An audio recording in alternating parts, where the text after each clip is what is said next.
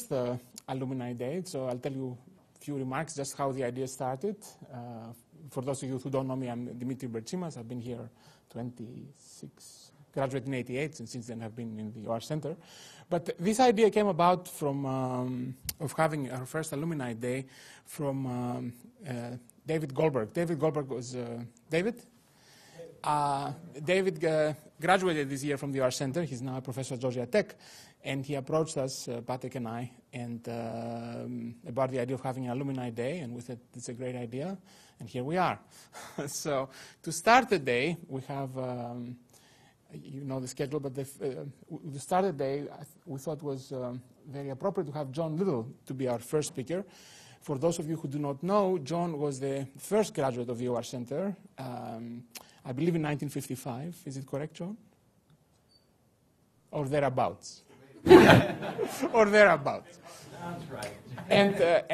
And John was the second director of the center after Philip Morse. Philip Morse was John's advisor. And John has been at the center for, associated with the center and at MIT for all of our center's life. So center has started in 1953, so I think John has seen it all, as I would say. So John is an assistant professor at MIT, and without further delay, John, the floor is yours.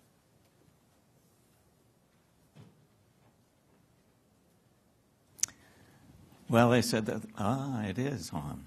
Okay. Well, the first thing I'd like to comment on was the good weather that the OR Center has arranged for you. I mean, when I wrote this headline, which I'm in marketing, you know, it was raining cats and dogs outdoors in Lincoln. Okay, so,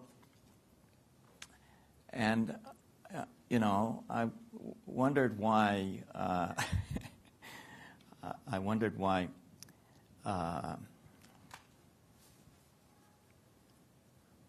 well, they're racing ahead of me here. I wondered why Dimitri asked me, and then I reflected a little bit. I said, well, I was the first OR Center student, and actually checking with my UK friends, which I thought would be the only competitors anywhere. I was the first OR doctoral student anywhere. And so you were all my progeny. Anyway, and then the other thing that's happened this year is it's the 50th anniversary of a paper I wrote in 1961. Actually, I was a case at the time, but this has all sorts of MIT roots. And that is the paper that became known as Little's Law. So I wrote a retrospective kind of paper, which appeared in the May-June issue this year.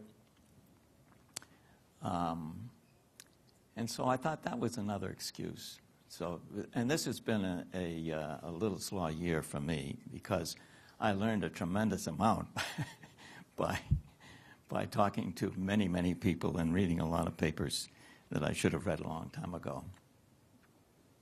So let's go back, and I'm stealing liberally from a talk I gave and some stuff I wrote up, actually, after the 50th anniversary. How many people here were at the 50th anniversary? Okay, about half. Well, you've forgotten it. Anyway, so I talked a little bit about the life then and about how I happened to stumble into OR. And what I did was I ended the graduate school in physics. I'd been a physics undergraduate, and I took my courses in general exams in in physics. But then I was shopping around for a thesis, and I shopped pretty far and wide, actually. And I was an RA for Phil Morse in machine computation, which you can read the digital computer whirlwind. And I had an office with a bunch of other physics students, actually, in the basement of Building 6, and I called that the ORC before there was an ORC. And I lived in Ashdown House. Those of you who are local to MIT will know that Ashdown House has moved. and the physical building is now called Nema House. Anyway, it's an undergraduate dorm now. And a new dorm back over, what is it called, University Park? Anyway, is now called Ashdown House. And there's a doctoral student walking around the marketing group who lives in Ashdown House. Okay, but I also started an OR thesis through a contact in electrical engineering and that Morse had. And I ended up doing a thesis on hydroelectric systems. And my compatriots they didn't know it, but it was the ORC in waiting, in my office in Building 6, said, "John, how can you possibly leave physics?" And, well, my explanation was that Bohr solved the hydrogen atom, and it was beautiful. And then a guy named Hillerrath solved the helium atom, and it took him 7 years on a crank calculator. And the prognosis from there was terrible. So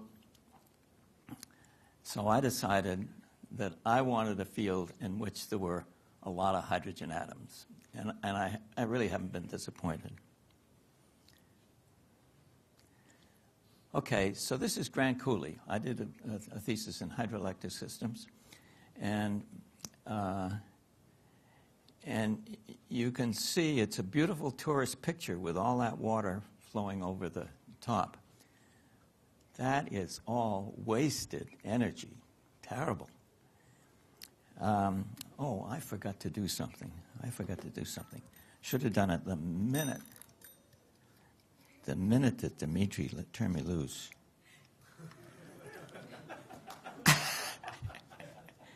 Okay, well, I've been talking for 2 minutes, right? So it's my Chinese clock against your Chinese clock. Okay, anyway, that's wasted energy.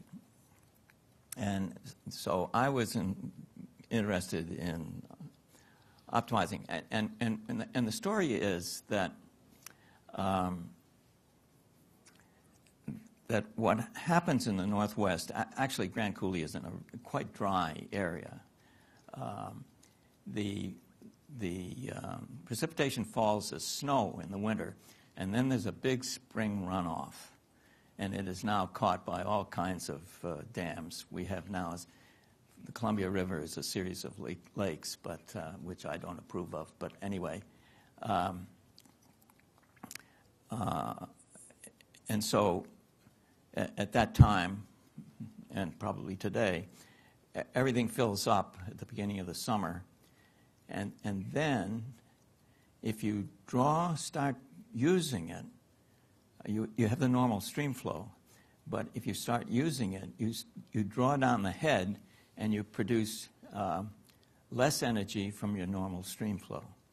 So that becomes essentially an optimization problem. Can you use up the water at about the time that everything starts to fill up again? And that's what I worked on. Okay, and we'll come back to that. Anyway, in 1952, I moved out of Ashdown and moved over to Beacon Hill.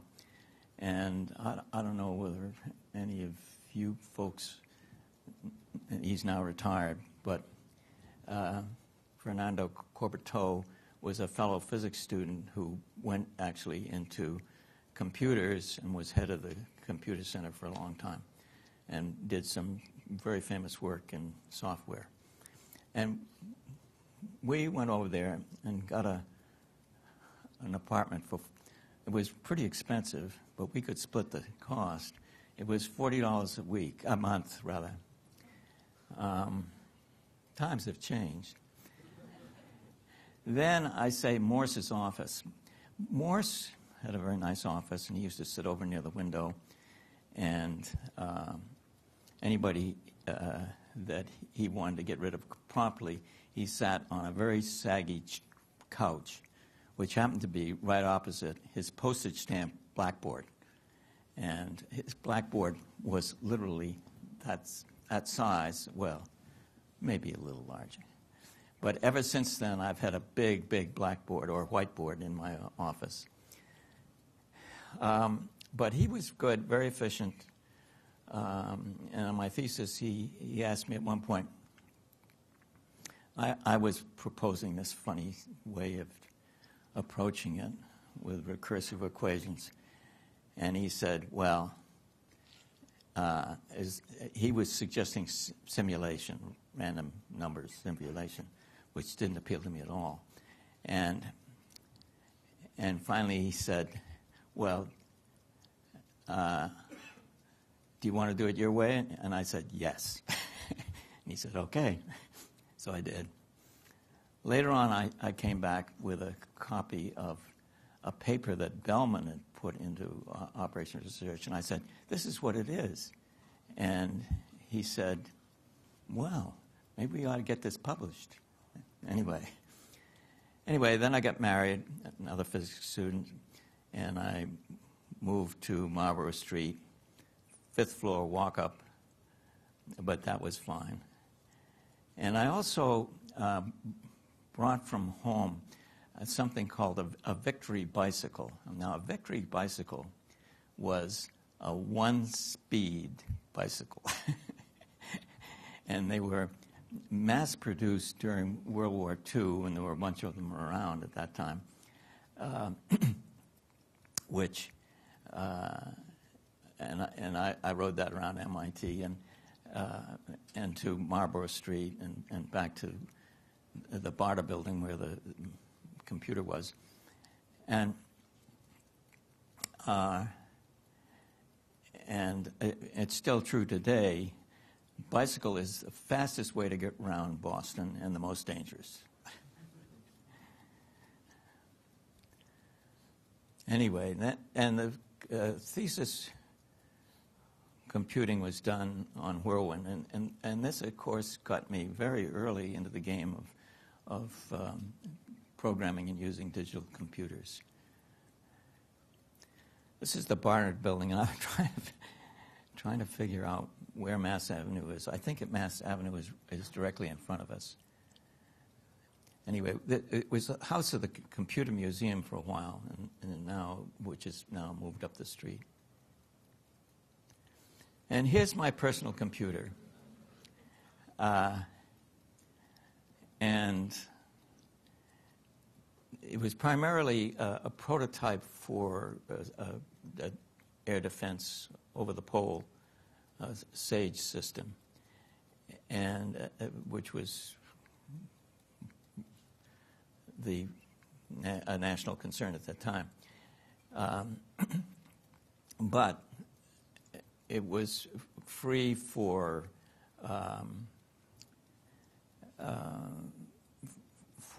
non-classified computing starting at about, 7 or 8 o'clock in the evening. And that's where Corby and I and others showed up. And I remember it as a lot dimmer than this because when it was dim, the operators, and there was only one operator there at any one time, could see the lights and read the lights and see what was going wrong. And the most serious thing was a parity check, and there were lots of them. Until magnetic core memories came in with Jay Forrester. Okay, back to Grand Coulee. And so I was concerned with the optimal use of stored water in a hydroelectric reservoir. And I did it with dynamic programming with two state variables. One, the depth of the water, which essentially is the head and tells you the efficiency of the natural flow at that point. And the other is the previous river flow, because river flow is extremely Markovian, and build a Markov model of it. And this, I like this picture because it shows, I must have been getting ready to leave about now. I programmed, they had a video and a camera, as you can see, or they had a cathode ray tube and a camera. And the clock says 6:55, and the date is, and it's AM 1954, September 16th. So I'm nearing the end of writing my thesis. And I used to, Betty sometimes came over, and I'd ride her back to Marlborough Street in the wee hours of the morning. Now, the top is, what I did is I evaluated the system by going through the complete historical record that I had of river flows, which people take down. And that's about, I don't know, might have been 40, 60 years. And the top is the river flow, and you can see it's off scale at the beginning and the end. That's the snowmelt. And this one is quite low in the middle. And the bottom one is the reservoir height. So you can see in this case, we essentially, and I'm sure I picked it for that, used everything that the reservoir had before it rapidly filled up. So that was my thesis. So that was my life then. And of course, those of you who correspond with me by email are fully aware that I have about the same hours now. But this year was, as I mentioned earlier, the 50th anniversary of a paper, Little 1961, and the name of the paper was a proof of the queuing formula, L equals lambda W. So let's talk about that for a while.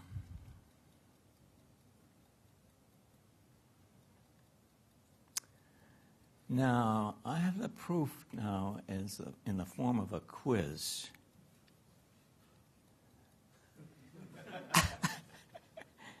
So, some of you will pass, I'm sure. I'm pretty sure. Okay, so a few preliminary remarks. In my paper in 1961, I gave a general proof of the queuing formula, L equals lambda W. And over the years, many authors have started to referring to this as Little's law.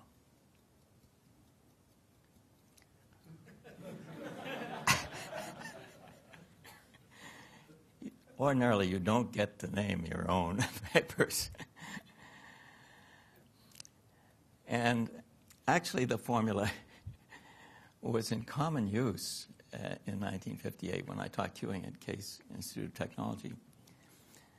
And I showed up, and as you saw earlier, I'd done an optimization thesis.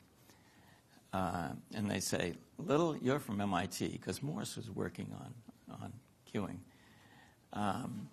you're from MIT. Why don't you teach a course in queuing? Well, okay, fine. Happy to learn queuing. And Morse had written a book called Queues, Inventories, and Maintenance, which I started out without a text, but then I used his text. But the formula was really, it's littered in Morse's book, and he clearly was very interested in the generality of L equals lambda W. And it had been proved true in many special cases in his book. For example, the Poisson exponential Q with first in, first out service is it's trivial to prove it.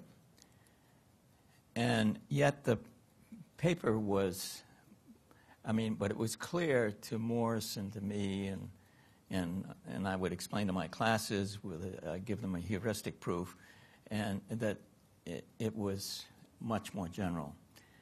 And I proved it in the general case. Let's see what I'm going to say next. Well, let me just say, I think it comes up, but I went to get away from specific distributional assumptions. I went to big fat books on general stochastic processes, Dug and Loewe. And we'll come to that maybe. Now, another concern that people have written me email about is that Little's law is not really a law like Newton's law, but a theorem, mathematical theorem. A theorem is basically a tautology, although some are more harder to prove than others, and doesn't require anything serious like physical measurements or checking the real world. And all I can say is it was handed to me, and I'm not rejecting it.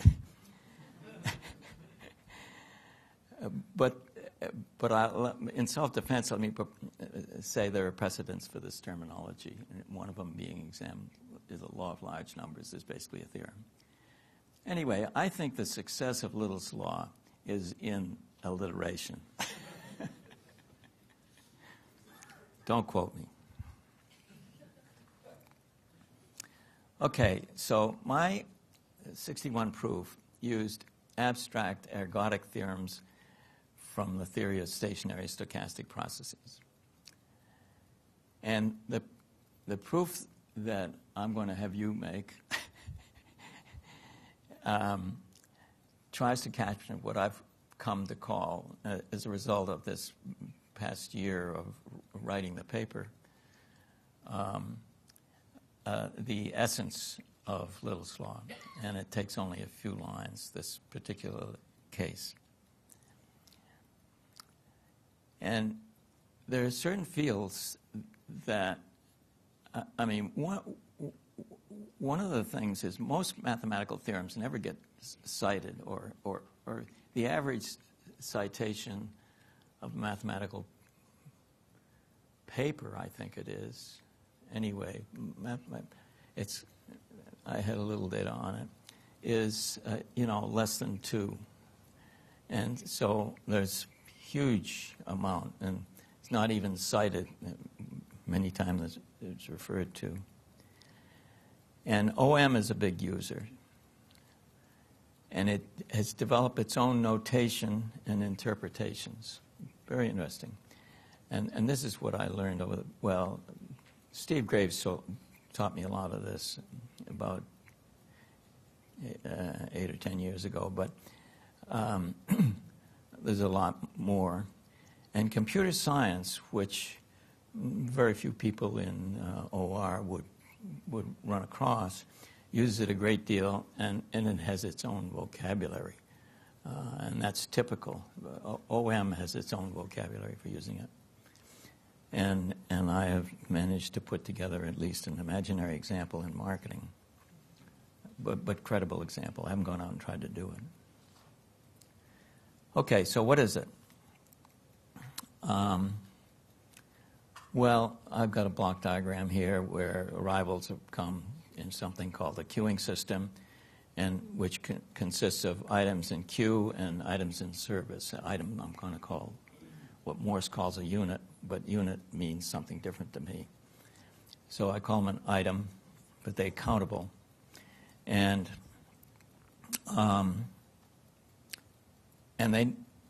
there's a whole lot of cases where good applications where there is no service operation, but Little's law is fine. Okay, so L is the average number of items in the queue, dimensionless. Lambda is the average arrival rate of items per unit time, and W is the average waiting time of an item, and it has the dimensions of time units. Okay, we're getting close. Okay, consider realization of a queuing process over a time interval 0t. And I'm looking at the special case, and it generalizes in various ways, but this is a real case and comes up.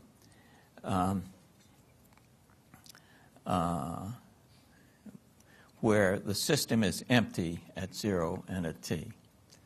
So I'm going to let n of t be the number of items in queue at t, and the number of items arriving in 0t.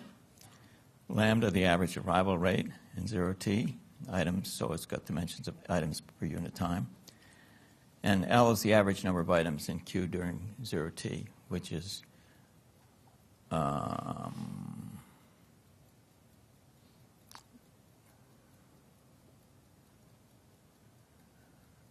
which I guess is dimensionless. Yes. And W is the average waiting time of an item during 0t. And you cannot see this beginning and ends. There's a set of diagrams which are standard, which shows the beginning and end for each arriving item. But this n of t does not. And W is the average waiting time of an item during 0t, and it has a dimension of time units. And so, in green, not so legible, I'm defining an entity A, which is the integral under the curve from 0 to t of n. And so it's the area under entity over 0t time units. Okay, those are basically our raw materials are n, lambda, L, W, and A. So we want to prove the theorem, and this is a little slow for this case. For a Q observed over 0t that is empty at 0 and t and has finite t, L does equal lambda W. Okay, folks. Give me an L. Yeah. Well, I said not everybody would pass.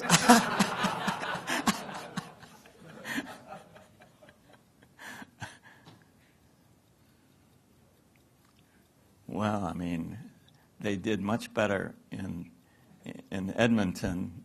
Canadian Operational Research Society did much better.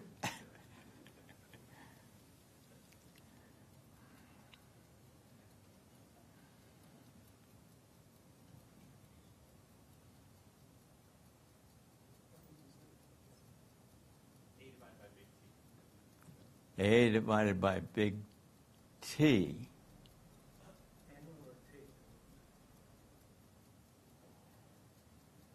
A divided by.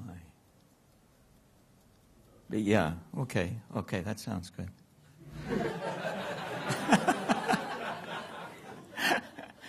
I can't memorize these stuff. Okay, lambda. That's an easy one. Excuse me? N over T.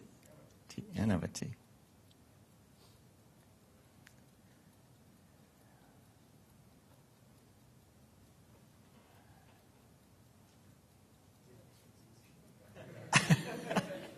What was it? You said if Little's law is true, this one's easy.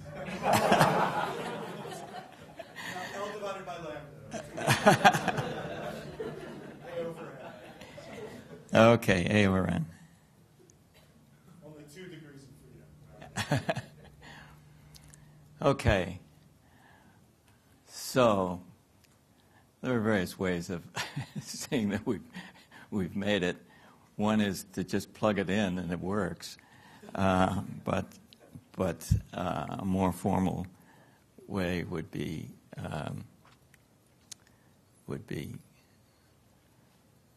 to write out L is A over T, and then we multiply top and bottom by N, and we have N over T times A over N, which is lambda W. Okay. Well, I think you're caught up to the Canadians, but I'm not sure. I didn't time them that closely. But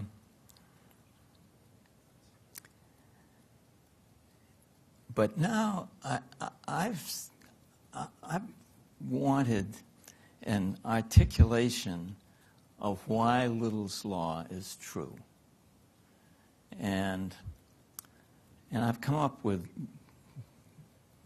various things, but I claim it's really based on a simple physical fact, which is intuitively obvious.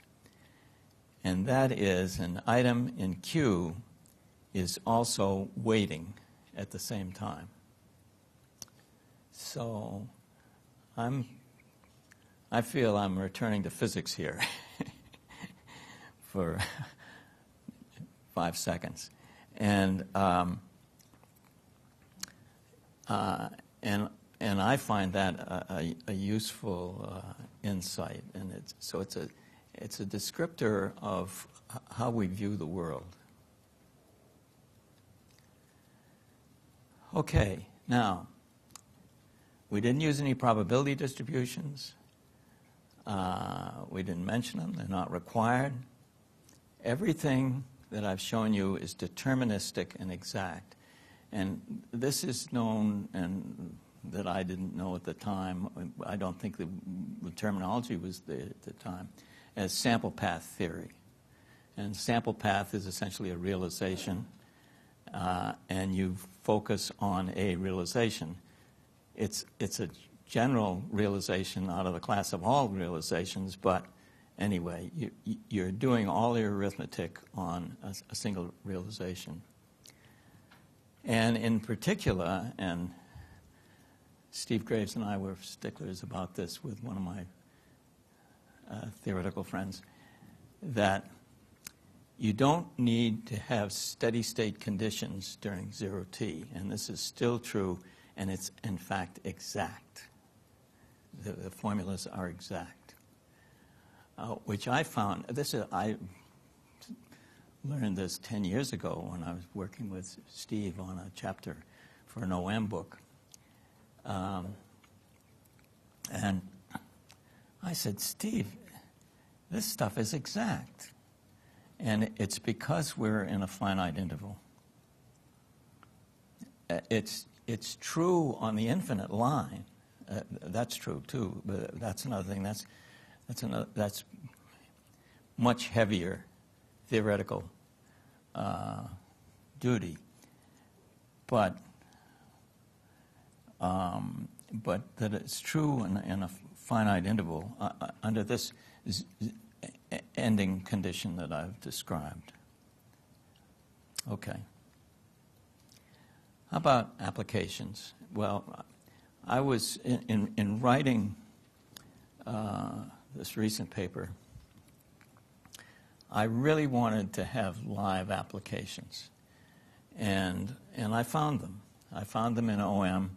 I found them in computer architecture, and then in a commentary, Ed Kaplan told me about epidemiology and many other things that he says are really Little's law in disguise, but nobody in those fields realizes it. Fortunately, he's my emissary. And so what I say is Little's Law is here to stay. And I think it's time for a new T-shirt, but anybody who's interested in that, come see me. I think we could put that proof on a T-shirt. Anyway, that's it. And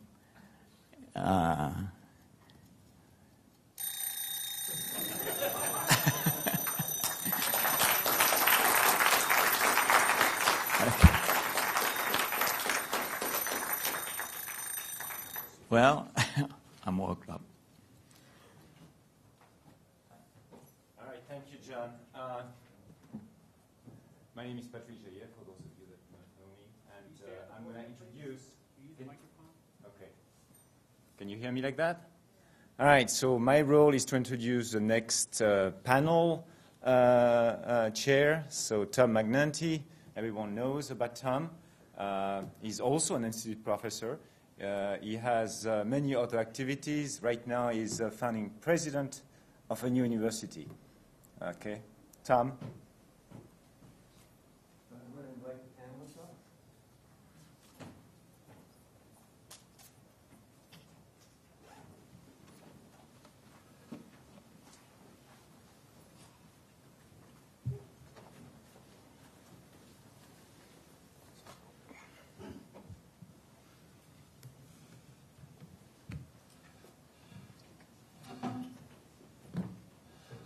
So first of all, welcome again to everyone. It's wonderful to have you with us today. So before I introduce the panel, there's a few ground rules for this panel and hopefully all the panels. We're going to make some brief formal presentations or informal presentations, however you want to think about them. But the hope here is to be very much interactive and engaging and to have an opportunity for all of us to do a little thinking together, collaborative thinking. So we're delighted to have our three panelists today. Two come from prominent Ivy League institutions, and one comes from a little tech school. They all have chaired positions. I'm not going to give all their titles, but Dimitri Britsamis, Edward Kaplan, and Garrett Van Ryzen are with us today. All very distinguished in their fields of operations research. All with, I can also say that we have three people here who have degrees from a great institution, MIT, and one who doesn't. That's me. A little West Coast institution called the Farm, right? So some of you may know. So I'm going to start with Dimitri, and you might offer some few comments, Dimitri, to get us started. The panel is on the future of operations research. Okay. So since I will be using some slides, so I was recently in IBM last week, and it has influenced me in what I'm about to say. And I would like to first give you some data first. So this is the pace of innovation is accelerating. So to illustrate that, so this is the horizontal axis is years. This is various technology. This is the penetration of various technologies, and you can see that recent development, the cellular phone, PC, the internet, has accelerated. It's much faster. I mean, it took how many years for the automobile to achieve, let's say, 70% penetration.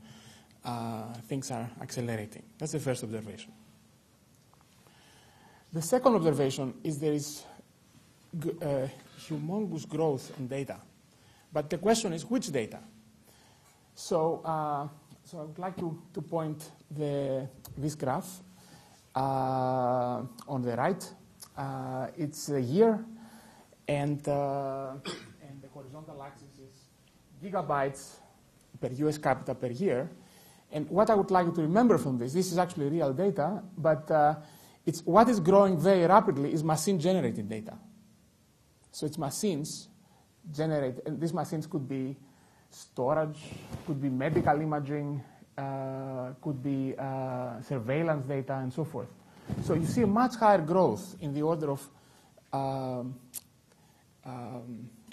very different order of magnitude what people can generate. So on the bottom of the curve is text data, static web data, or in databases that people include. So that's the second observation. Technology is accelerating a lot, and huge amount of data, especially because of machines. Finally, computing power has been growing exponentially and continues to do so. So this is a statistic from 93 onward on we take the largest 500 supercomputers in the world, and we plot over time their performance.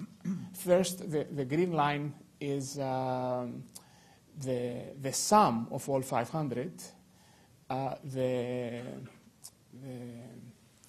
One of them is the fastest, and the other one is the lowest. But the bottom line is that we have, and this is an exponential scale. So from 93 onward, we have an exponential increase in computing power. So this is what is happening in the past. Okay? So I would like to use these observations to make some comments about the future. So here's, in my view, the three challenges OR is facing for this century. So how to deal with these massive amounts of noisy data. Second, how do we deal with risk and uncertainty? And third, how do we deal with operational, near real-time problems? That's, in my view, the most important challenges. So massive data, risk and uncertainty, near operational, real-time problems. To give you some examples of what I mean, this will be just highlights. So massive data and analytics, the areas and examples include fraud detection, predictive policing, tax audits, sports analytics, personalized medicine, my personal favorite. Okay. So, and machines generate lots of data on that, applying, what I envision is applying of the very significant power, computing power we have to address these questions. Risk and uncertainty, everybody talks about systemic risk. We have seen what happened in 2008 and what might be happening again in Europe. Modeling uncertainty and optimization of uncertainty, a problem that Danzig in his 1960 or so has devoted a long, many years on trying to address it. But I think it's still relevant today. And then on real-time optimization, I think traditional optimization has been used primarily for planning and statistic decisions. What I think is needed often is near real-time responses that would require new methods. And examples might include airline irregular operations, air traffic management, financial decisions, medical analysis, disaster management, and so forth. There are multiple examples to illustrate that. So in conclusion, I think this is a time of great opportunity for OR. And what the specific aspect I was very influenced about IBM is that in the 1950s, IBM has bet its future on the personal computer. In the 1990s, it has changed its structure to becoming a primarily consulting company. In 2010, they have decided to bet their futures in analytics. They even changed their names of their major businesses to business optimization and analytics. And when you see a company like IBM with the power and resources it has to bet its future on something, I think we should pay attention. So as a result, I believe it's a time of great opportunity for us. I also think it's a time of great challenge. There's huge demand for services. That has been my experience in the last 20 years in the real world. But there's also a lot of pressure to develop solution methods very fast. Academics are not always doing that. But I think it is indeed an interesting opportunity for us. And what I think is the key to success, to embrace the breadth of OR. OR has fantastic breadth in multiple areas. And I also think it's important to work on applications that can make a difference. Final remarks about some fearless future predictions. This is a quote for Thomas Watson. He says, "I think there is a world market for maybe 5 computers." This is the chairman of IBM, 1943. Computers in the future may weigh no more than 1.5 tons. Popular Mechanics, 1949. There is no reason anyone could want a computer in their home. This is Ken Olson, 1977, the founder of DEC. 640K ought to be enough for anybody. Bill Gates, 1991. And finally, my favorite, prediction is difficult, especially about the future. Thank you, Dimitri. So we're not going to have conversations after each panel discussion, but I think the data that, in particular, that Dimitri showed us, I think we'll come back to and we'll have some comments on it. So thank you, Dimitri. You got us off to a great start. Ed? Okay, thank you, Tom, and good morning, everyone. Great to be back at MIT, celebrate the life of the OR Center with current and former faculty and students. But I regret to report that the field's facing a crisis. We're in serious trouble. We have to do something about it. We have to fix this problem. And, of course, I refer to the fact that, damn it, the Red Sox lost. And it's all Demetrius's fault.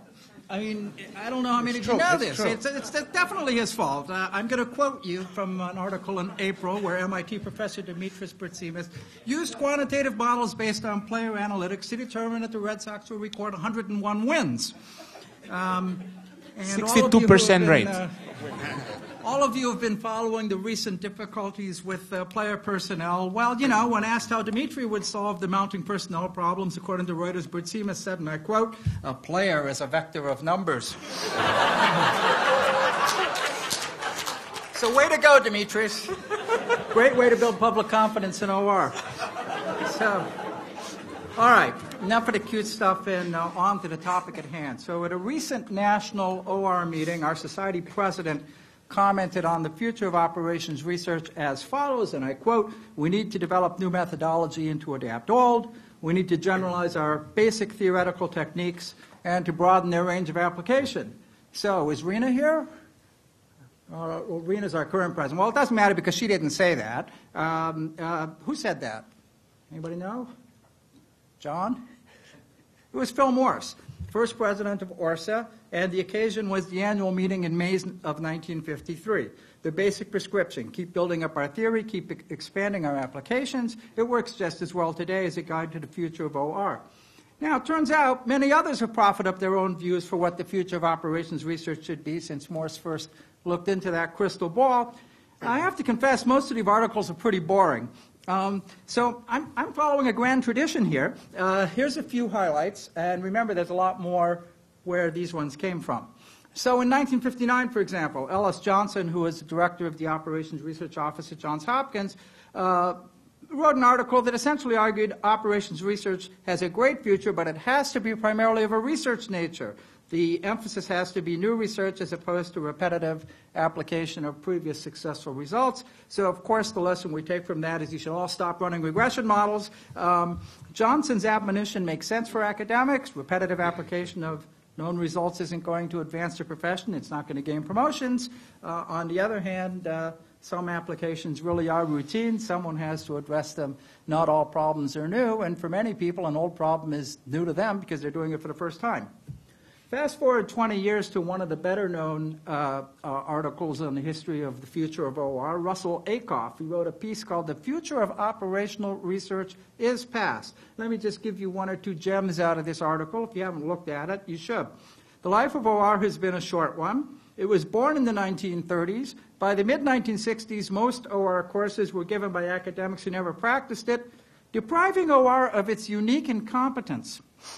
Akoff argued that operations researchers should want to help create a world in which the capabilities of OR are considerably extended, but in which the need for OR is diminished.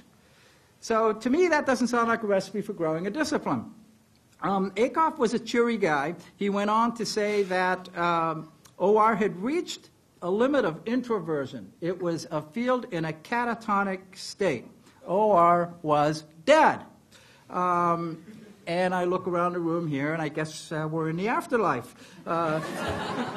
It's hard to reconcile Akoff's hard feelings with more current things one can do. For example, here's a warm fuzzy from UPS, and this is on the UPS website, not the Inform's website. UPS has an entire operations research team. The ideas and solutions that come out of UPS, the UPS OR team, are nothing short of magical, saving UPS millions of dollars. Again, the UPS website, not the Inform's website.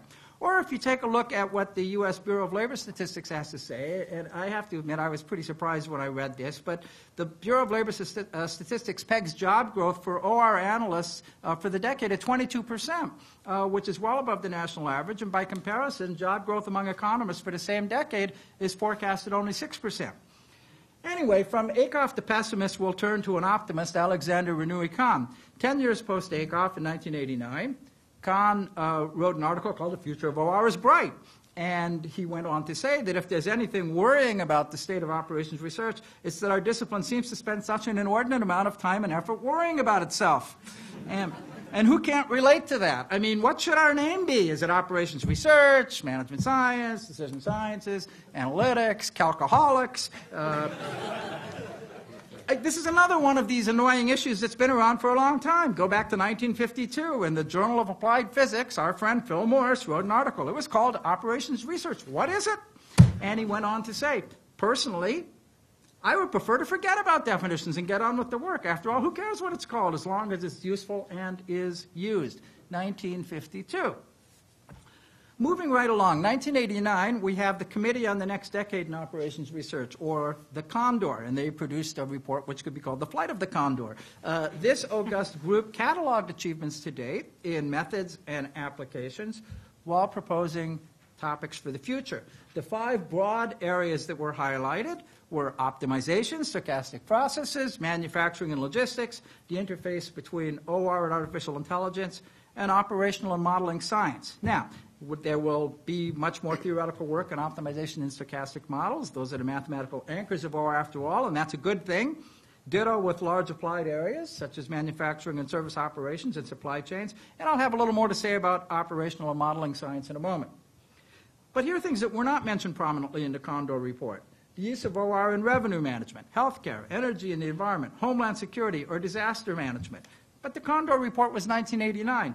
By 2006, every one of those problems I just mentioned were among those featured at the annual Informs meeting as great unsolved problems in operations research, otherwise known as GOOPORs. And other GOOPORs that were presented included real-time integer programming, large-scale dynamic stochastic programming, and problems in computational biology. All right, let's keep going with our history of the future of operations research. The Informs leadership responded to the National Academy's 2007 Grand Challenges in Engineering by emphasizing the use of OR in, take a breath, healthcare at home and abroad, internet-enabled education in developing countries, counterterrorism, the use of sensor technologies to diagnose infrastructure faults, sustainable energy, smart transportation, medical imaging, and diagnostics. All right, so after I've finished reading all of this stuff, I'm not going to try and forecast anything. But for one thing, so much of what evolves is going to depend on new discoveries, many of which we really can't fathom. And of course, currently popular technologies are going to easily disappear. Dimitri's earlier slide was a good one for that. If we go back to Morse for a moment, here we are again in the 1950s. He was really excited about using analog devices for teaching OR. One application went like this, and I'm going to quote from Morse. A radioactive source and 2 Geiger counters provide 2 purely random sequences of pulses which may be varied in mean rate merely by changing the distance of the counter from the source. For example, one counter can represent arrivals in a queue, the other can represent the service operations that removes the individual from the waiting line. An electronic counter can then indicate the instantaneous length of the queue. Radioactive sources in the classroom, talk about glowing customers. This is great. All right, so no forecasting. But here's what jumps out at me from looking at all of this stuff. And that is that whether quelling or kvetching, most folks writing about the future of OR were really not forecasting, but relating what they were interested in and how they hope to see those interests develop over time. And there's nothing wrong with characterizing the future of OR in terms of interesting problems to work on. After all, at least in my view, unlike economics or even physics for that matter, operations research does not possess a worldview. We don't have an underlying holistic theory for how the world works.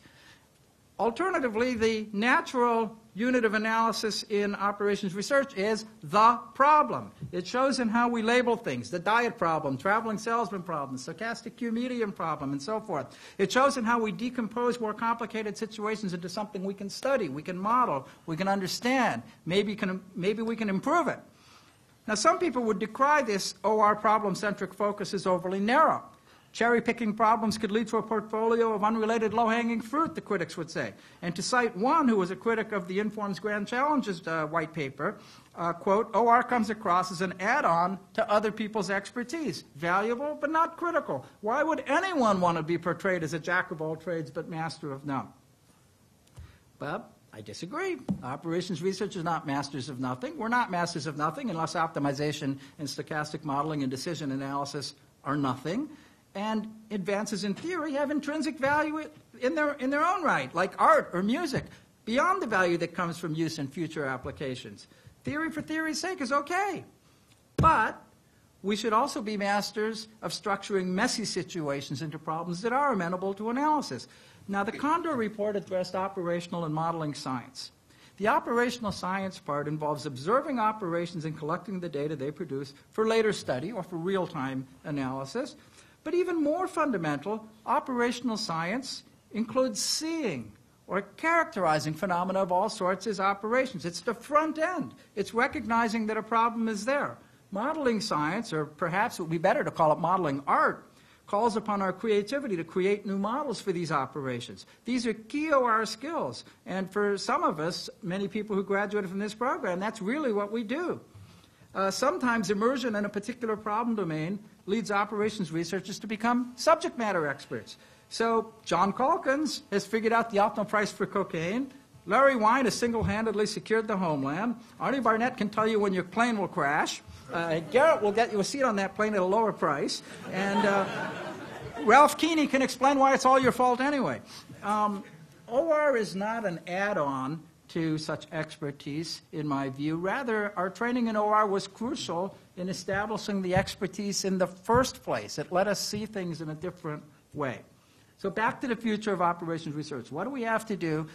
I still think Phil Morris told us 60 years ago. We need to develop new methodology and adapt old. We need to generalize our basic theoretical techniques and broaden their range of application.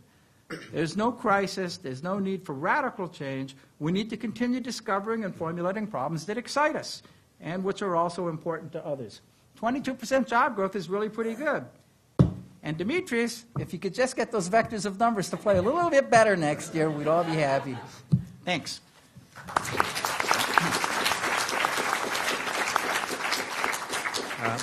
Ed, thank you. Very clever and provocative as always. And it seems that you need a little bit more energy, though. So all of us are taking these walks down memory lane. I was on the Condor Committee, right, among many others. And also, when I was director of the OR Center, I get this note one time from the then Dean of Engineering saying, here's this report by Akoff, says the future of OR is dead, or whatever it was, the title was. He says, what's this all about? To which I had to mumble, well. Garrett, it's all yours. Okay, all right, thanks, Tom. Yeah, so it's a tough act to follow, but I agree with everything that Dimitri and Ed said. I was thinking when Tom sent around the topic of the panel, I was thinking like, well, thank God, finally a use for that crystal ball I got for Father's Day. And it was like, so everything I'm going to say is going to be true about the future of OR, but. Yeah, I think like if I had to like sum it up, I have also this feeling like the stuff that Dimitri pointed out that OR strikes me as like a terrific field in the sense of its alignment with like the realities of the modern world and how the things that we grapple with as societies and businesses and individuals. But it's got like a badly outdated self-image. That's my sense of it. It's in the following sense that I think, and maybe this contradicts a little bit some of the things that Ed was saying, but I don't think that I think there's this model, and I don't know, maybe you guys can speak to where this comes from. This model of, that there's an OR professionalist, an OR professional working in an OR department, and that that's sort of the professional model that we have. So this field's about training OR analysts to go into OR departments and things like that. And my sense is that doesn't really happen. I mean, in certain cases it happens, and maybe that was the initial vision of the field. But my sense is that most OR trained people don't end up in OR as, in that traditional sense. I mean, John Little, he is our keynote speaker. He's now in marketing, right? So how does that happen? How does the first OR student end up being a prominent figure in marketing? And on one level, I think we bemoan that fact, and we think, why doesn't the world recognize OR people? But to me, that's like sort of the beauty of it. I mean, I have 3 daughters that are in various stages of growing up. Like the oldest just graduated from college, and I haven't managed to produce a scientist yet. The youngest one, I still have hope for. But they all went to liberal arts colleges, and there's this quote. I was looking at liberal arts colleges, and they have this interesting quote about that liberal arts trains you for nothing but prepares you for everything. And I think the same thing is true of OR. And I mean, like I would say, OR trains you for nothing but prepares you for everything, in the sense that I don't think, the vast majority of people who get educated in OR sort of end up doing OR, at least in the classical sense in which we, have to sort of envision it as a profession. And I think that's great. So I think that's like, and it's for a lot of the reasons that Ed mentioned, is that it's like, I think it's great to. My personal bias would be that I think it would be much healthier for the field to think of itself as this is kind of liberal science training for the modern world, in the sense that, I mean, if you think of what are there's a lot of the stuff that Dimitri's laid out, like what are the characteristics of the modern world, right? I mean, it's, there's the physics of it. John Little comes from a physics background. Like, how does the world physically operate? There's the economics of it. I mean, one thing that strikes me is that in the world nowadays, I mean, really since I think the fall of, sort of the whole communist world, is like there's this tectonic shift where the world now everybody sort of believes that it's, economics kind of drives the world, right? So it's like, so I mean, even the Chinese believe that. I mean, they don't have, they have their, political rigidity, but in terms of markets, forces working and things like that, that's, pretty much people have come to accept that that's the way the world works, and then to think of the world in those terms. So there's sort of the economic reality of how the world works. There's the technological reality of how the world works, which is all the stuff Dimitri's mentioned about, it's a technological world. There's lots of data. There's lots of information, blah, blah, blah, things like that. And then there's also sort of the behavioral component of it. It's like understanding what motivates people and behavior and things like that. And you throw all that stuff together, and there's like a vast range of problems, to Ed's characterization of problems or issues or areas where that combination of factors is sort of like, you need to have that to kind of understand what that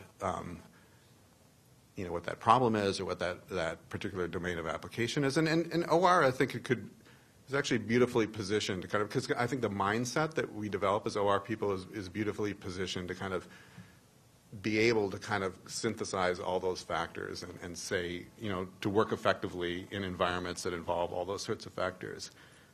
So to me, it's like the approach and the technique are really, really well aligned with the way the world works today, and I think, and that it's a great foundation for further specialization. So I think the fact that, as Ed was saying, that people go into humanitarian logistics or healthcare, there's this natural diffusion of people out of OR. I mean, that's a natural, John's a perfect example. People go into finance, people go into,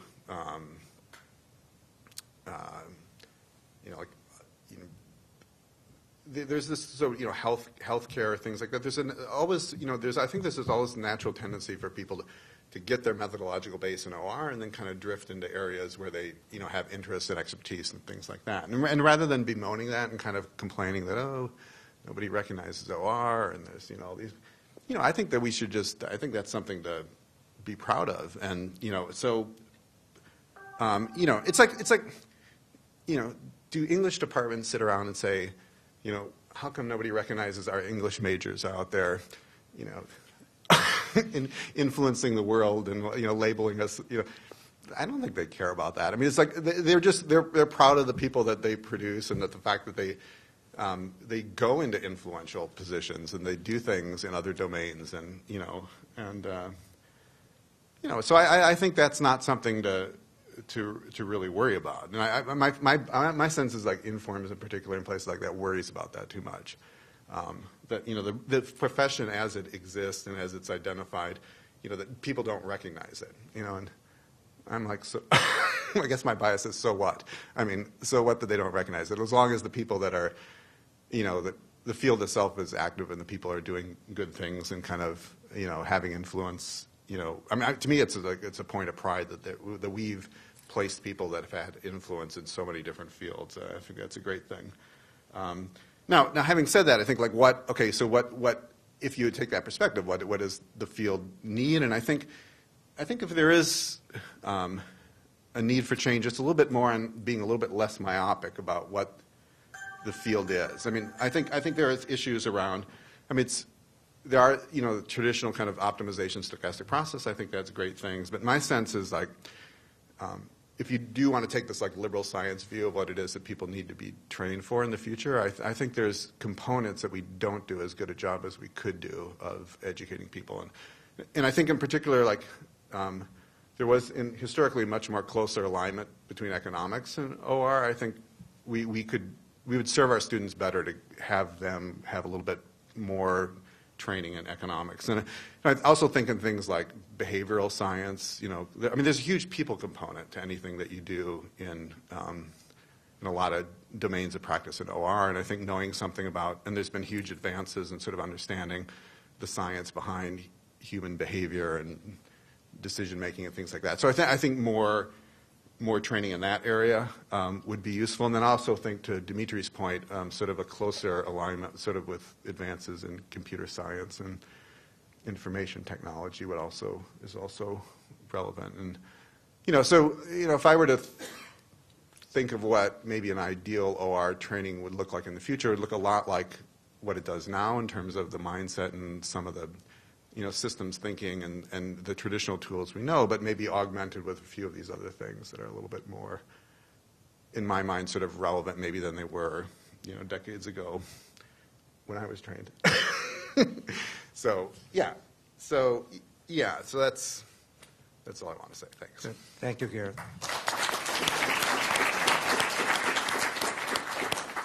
All right, so I have actually a set of questions that our students have prepared for the panel, but rather than addressing them directly to you, I'll just open the floor now for questions or comments from the audience, and we have some mics available, and we hope you'll all chime in with something. If not, I will.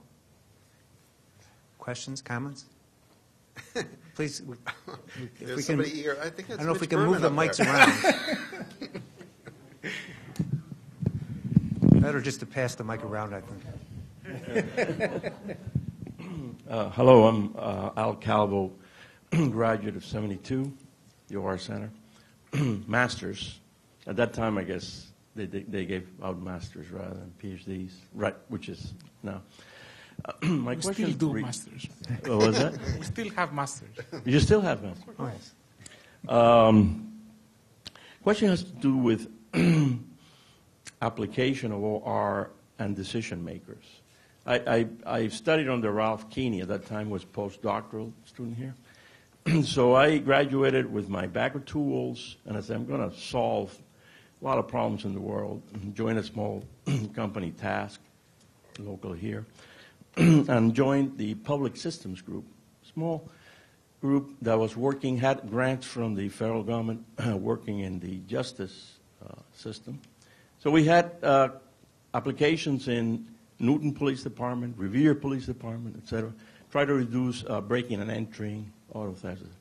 So my first task in the Newton Police Department, we're going to solve this breaking and entering problem.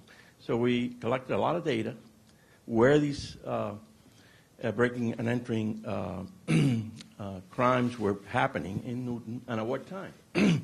Did a lot of statistical analysis, et cetera. At that time, we didn't have any laptops or computers. So we designed two wheels, a portion in terms of region where these crimes were happening, The larger the region, the more frequent, and time of day. So we went to the captain of detectives, and they were, at that time they had 3 patrols, and they were sort of roaming around Newton without catching any thieves. So I said, well, let's maybe concentrate based on what the data tells us and time and place, and maybe we catch some thieves. And so, so we did that and came to the captain and explained it to him, etc. And he says, okay, I'll try one day and see if we catch someone. And it was very, I mean, the thing didn't go anyplace. Maybe we had computers at the time and get a listing every day of where and how to deploy these patrols would have helped. But this issue of convincing the decision maker of the value of OR, etc., I think that's something that the organization or the OR field misses. I'm interested in your... the panel has any comments on that? Well, it's sort of interesting that you mentioned that particular example. First of all, if Dick Larson was in the room, he'd be a better person to answer. But in any event, you know, there are, of course, many situations where you discover something and people are not willing to give it a shot, perhaps for reasons of tradition, perhaps for reasons of saying, you know, what do you know? I've been a policeman for millions of years and you haven't. But on the other hand, actually, policing is one area where a lot of experimentation around issues like this really did happen. Not only around breaking and entries, but around questions like, is it better to have 1 officer in twice as many cars or 2 officers in half of the cars, under the idea that you could, you know, field more cars, you're more likely to catch somebody. The officers didn't like it because they don't feel safe and they'd want the backup anyway. There are experiments of the form trying to figure out, you know, what's the right patrol speed. If you drive too fast, you cover more territory, but you don't see things when you go past it if it's happening. That's sort of a search theory idea. If you go too slow, given that something's happening, you'll see it. But of course, once the bad guys figure out what you're doing, they'll just take their business elsewhere, and so on. So, you know, I think a lot of what you're talking about is true, but it's also circumstantial. There have been actually a lot of, I would think, pretty forward-looking work and actual full-scale social experiments on exactly those kinds of topics. The Kansas City Preventive Police Patrol experiment back in 1975 being probably the biggest one, but there have been a lot of others. So it depends where you are. I mean, I'm most familiar with NYPD, and a lot of what they do actually I think really is pretty forward-looking. But anyhow. Other comments from the panel? Dimitri? Yeah, I will generalize a little bit. Speaking from my own personal experience, the way I found that the models we develop and study can have a better chance of being applied where we intended to be applied is not only to have, you know, quality in that. I used to believe in the past that quality is not enough. What I have found is that to put the key decision makers in a position that they feel ownership of what has been produced. And to be honest, now that I'm a bit wiser with more white hair, I have found that this is perhaps more important than even the quality of what we have done.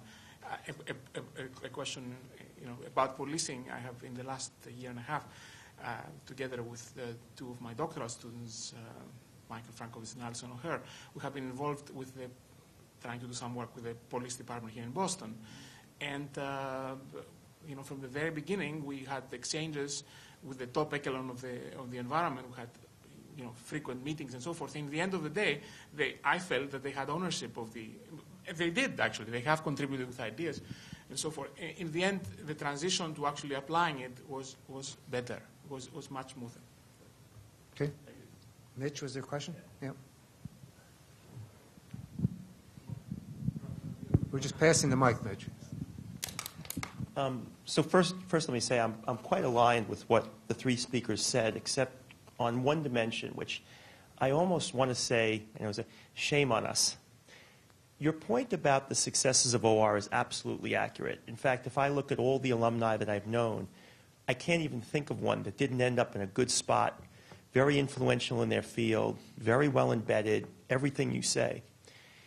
But if I went into a store and I looked at the inventory left on the shelf, and every day I went in there and there was 0 inventory left, what that tells me is I never put enough stock on my shelf to really take advantage of what the real opportunity is. And as much as, Ed, you say that there's not an importance of a definition, and I've been on the committee and in forums, and I've listened to all the arguments about trying to define ourselves, I do see not defining ourselves creating 2 very fundamental problems about the future of OR that I think are worth addressing by your panel.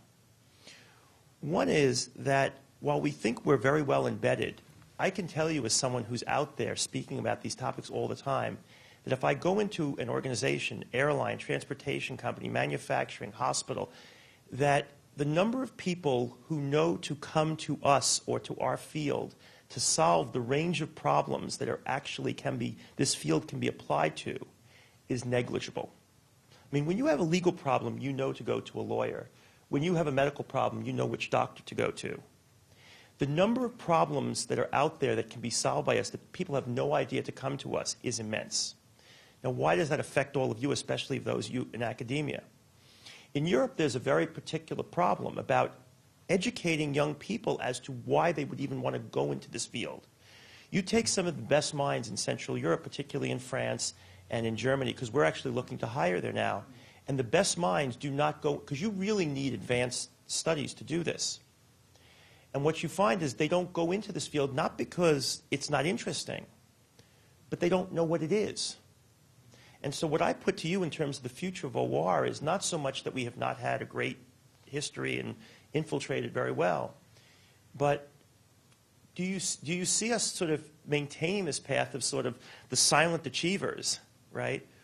Or do you see us really, because I think that the opportunity, and I've talked to Dimitri about this in terms of an analytics program at MIT for masters, but do you see that there's a shortage of people who could really be going into this field? Because I do, and I'm just sort of looking at what you think in terms of our potential, not what we've done, but really where we could go with it. So I have long-winded statement. It's a great question, Mitch. Anybody in the panel? Yeah, go. So Go. I do believe that OR has a marketing problem. I agree with the statement that the field doesn't have the recognition. So if somebody has a problem, doesn't even know about who to ask. I agree with that statement. On the other hand, I do feel to some degree we can change that. Our answer here would be to, at least at MIT, we have been thinking for some time, and we are in the now final stages of implementing an analytics program where we have people who would, master students, double the size of this program, who, let's say we have 50 graduates a year. Hopefully other places will do similar things. This itself would help. Now, the marketing aspect, so this would perhaps alleviate to some degree. We have more people to hire from and so forth. But the marketing problem is a serious one. And so I feel this is something that is worth addressing. I'm not certain the professional society is a place to do it. But I think it starts in a way from the places who educate the young people for the next generation, and it's in many ways it's up to us to make the appropriate changes. And so, for instance, examples of the type of some OR professional makes these comments about the Red Sox apparently not so successful in the end. I think it. I mean, collectively, I have found this is the first time actually I spoke to the media. And last time. Don't do it again. The problem is you should try basketball. Okay, we are starting there, but I actually believe it helped.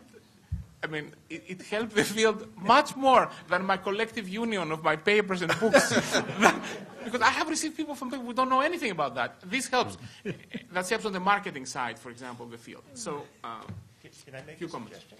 What I think is and to the professors at MIT, something Amadeo and Adoni and I did, this was 20 years ago, and Tom Magnanti might remember this, but we had this little program where we were going to go around to liberal arts schools and just tell them what OR was. And in some ways, I think something to consider is that because I can tell you, we come to MIT to recruit, we come to Princeton to recruit. 98% of the kids we speak to don't even know what this is. They just don't, they've never heard of it, they don't know where it's applied, they don't know what they can do with it. Okay? That, and at the business schools, so that when you go to an executive and you at least tell them what you do, they've at least heard of it. I'm not saying we have to define it any better, because I agree, it's really hard to define.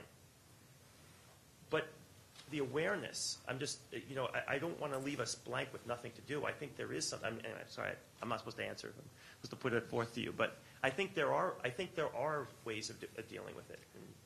No, can I just jump in a second? Like, I think what you're raising is like kind of sort of the point I was trying to make a bit, which is that I really don't think that's the right mental model. That it's kind of like, oh, I've got a problem. I'll go to the yellow pages and look up OR analyst and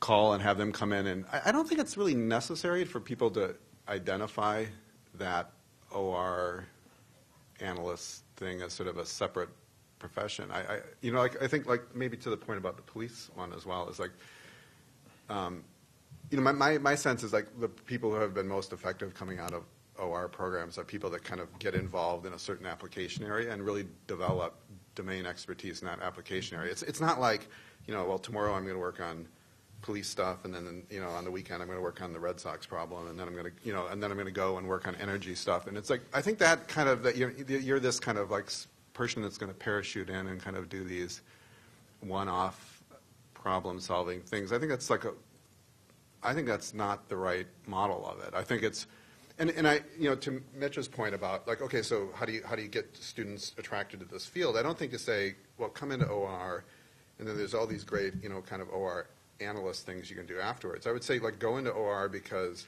it's great general training for a variety of things that are kind of interesting to do later on in your career. It's not. I think holding out the fact that there is, this profession of OR analyst that's sort of a good field to get into is I think maybe the wrong positioning. I mean, I know that kind of flies in the face of what a lot of the field is set up to do, but I think if you just look at the reality of it, I think that's how most people's careers evolve in this. I mean, like Ed's been effective because he's really developed domain expertise in public health. So when he goes on, like to Dimitri's point about the press, when the press comes and talks to Ed about public health, they would say, public health expert Ed Kaplan. They wouldn't say, OR analyst Ed Kaplan or, so it's like that's, so I think really that's kind of, I think it may be more effective as a profession if we tended to think in those terms rather than the OR analyst that you call up to kind of come in and do something special for. So that leads to, I think, an interesting thought about sort of think of topography of higher education. Yeah. You pointed to the literature folks. Yeah. Are you suggesting we're English more like the English majors? We're more like the English majors than we are to the engineers or the lawyers. Let me just give you a personal anecdote. Like I was in the first job. I was an electrical engineer as an undergrad, and the first job I took was at Bell Labs. And I got in, and I was in the systems engineering group. And I literally, like, after a month and a half there, I was, like, literally sat down and was crying at my desk because I was so depressed about what it was, the reality of being an engineer. I was just like, oh, my God. Like, I had these, like... Hey, be careful what you say. No. I mean, I love engineering, but it's like my job was to, like, go over these technical specifications, these giant 3-ring binders. They're like 6-volume, technical specifications for some, I can't even remember what it was really, but, and then I remember going to the library and looking at this, there was some like OR journal there, and there was some article about orienteering, like, how to find your way through, to optimize your route on some, map or something of that sort. And I just thought, oh, that's, like I kind of realized that like I just sort of had this regret about like specializing at that so much at that point in my career. And I think, the appeal to me, if someone had come to me in the early days of my education and said, you know what, yeah, this is a field where you really don't have to, commit yourself and specialize, but it's great training for all sorts of things that you could do and find interest in later. I think that would have been really appealing to me as a grad. Yeah, that's exactly what I'm saying. That's exactly what we're not doing. No, but what you're saying is that, I thought what you were saying. Like, I thought what you were saying is that, convince people that the profession of OR as being like an OR professional is sort of, yeah. No one even knows that we do this sort of stuff. I mean, I got lucky that Tom Tucker, or Alan Tucker's son, was my advisor in undergrad. Said, by the way, there's this thing called OR. Yeah.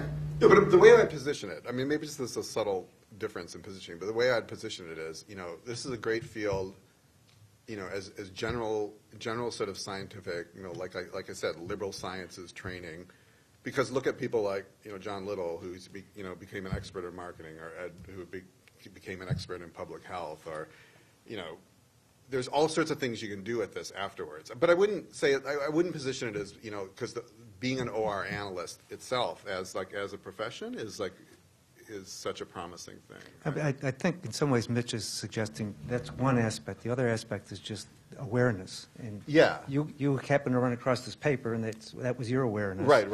I think we as a profession tried many years ago. We actually sent out 10,000.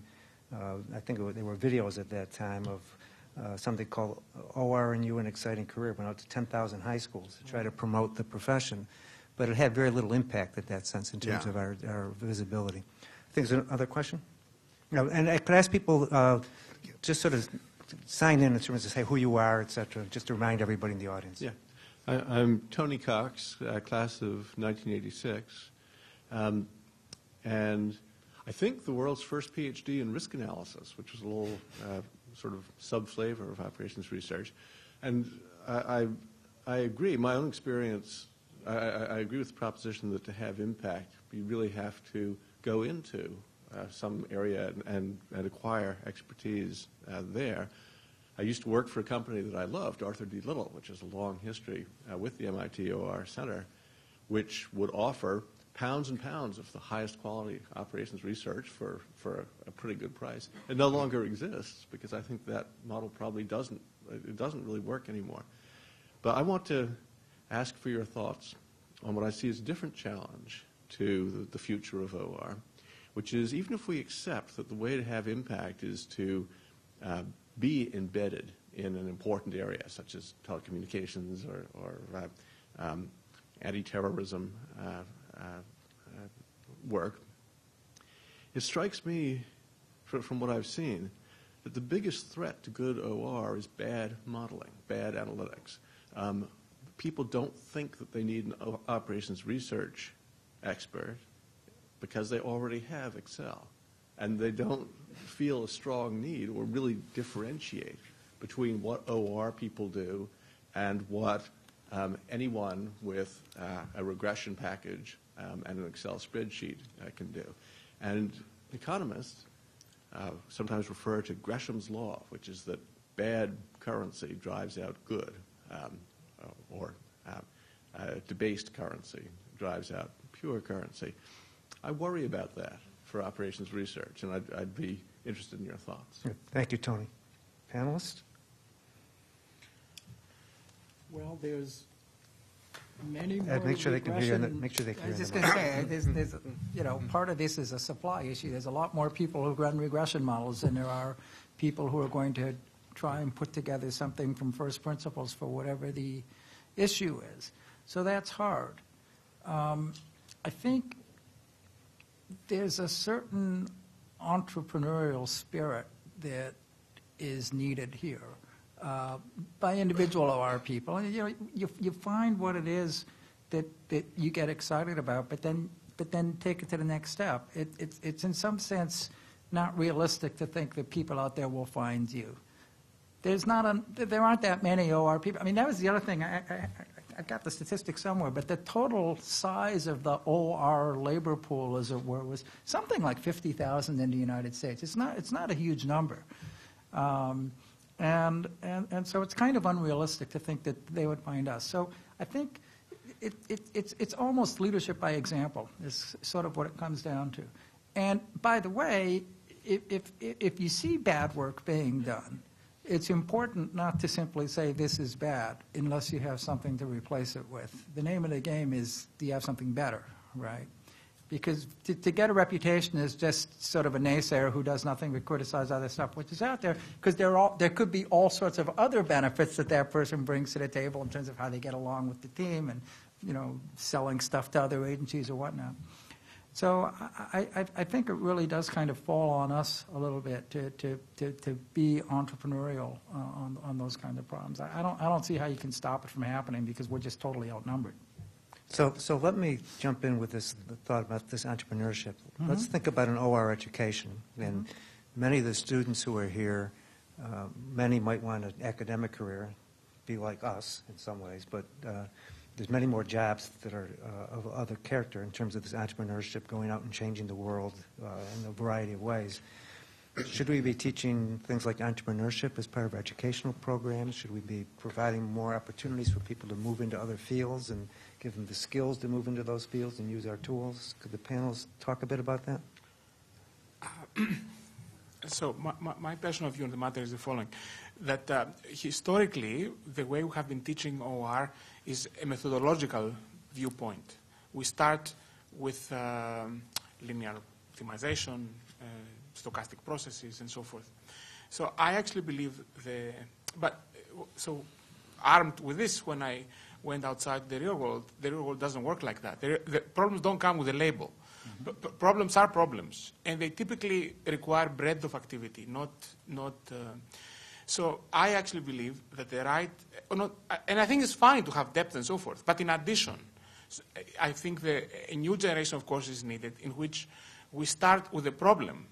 I mean, this is after the basics. I mean, I'm not saying it replaces the basics. We have the basics first, and then after the basics, we have courses that start with a problem.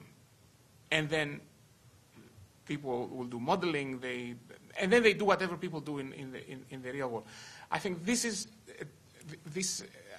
I view this as in our future, and at least personally, I have been teaching a class like that in the last 2 years. I'm hoping to strengthen it moving forward, starting with an application and moving forward on that.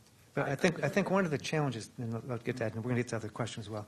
One of the challenges there is the range of problems that we have interest in are very broad. And so you want to teach something on healthcare. Some students have an interest in that. You want to teach something on transportation. Is there generic things we can teach them that they can use to go off and solve all these world problems? So I took a stab a couple of years ago at teaching a course called Problem Framing. And the whole idea here was basically not to give people problems, to give them, for lack of a better term, situations, or what Akoff would call a mess. You know, people have angst about something. Something's not working right, and to try to get people to structure the mess into something which they could analyze without following it through to the end. In other words, it wasn't a course about actually the techniques and coming up with an answer. It was all about getting started. That's what the whole thing was. It didn't work very well. All right. It shouldn't be a surprise because no one taught me a course like that. I don't know of any such courses that exist. And usually, and plus these were not OR students. These were MBA students. So basically people just started arguing. But it did, but it did teach me something though. It taught me certain things about our students which I hadn't totally realized before, which is that you give someone a situation, and the natural inclination is not to be like a scientist and explore it. That's just not what the inclination is. They're a little bit more like lawyers in the sense that they want to adopt a position, whatever it is, and then fight like mad for it. They seem much more comfortable sort of in that role of just kind of adopting position and pushing it through rather than trying to go back and say, well, wait a minute, okay, let's start. That whatever the situation is which is bothering you, why is it bothering you? You know, what are the indicators which are telling you that something isn't wrong? And they say a few things. They say, well, if the situation wasn't bothering you, what would those same indicators look like? Try and get them to sort of deduce from the decision maker, client, whoever is bringing this issue up, you know, what are their intrinsic performance measures, which they themselves, by the way, often don't recognize. You know, I had a silly example like this my very first year at Yale. I had a group of students work for the city of New Haven to try and redesign the snow plowing routes. Now, that's actually a pretty well-posed problem already, okay? But nonetheless, the guy comes in who had been doing this by hand for years and years, and so we sat down and said, so what's the problem? And he said, well, the problem is we have some really bad routes. And said, okay, give me an example of a really bad route. And so the guy sits back and says, well, there's this hill. Which one? We said, what do you mean there's this hill? He said, well, it's a real steep hill, and the plows get stuck going up and down. I said, well, do you have to plow that street? Do people live on it? Yeah. So any route that has that hill on it would be a bad route? Yeah. You don't have a snow routing problem. You have to plow a hill. It's a pain in the butt. But, you know, that's sort of, but the students, you know, the students themselves said, how about if we ask how often is the plow on the ground versus how often is the plow raised? And maybe you would like your route to be such that as often as possible the plow is down instead of up, and, you know, trying to actually get some notion of efficiency across. Now, that's already, as I said, something which is pretty pre-formulated. The sorts of situations we tried to deal with in the other course were much messier and much more, you know, what should Google do in China, that kind of thing. But nonetheless, that's a huge skill.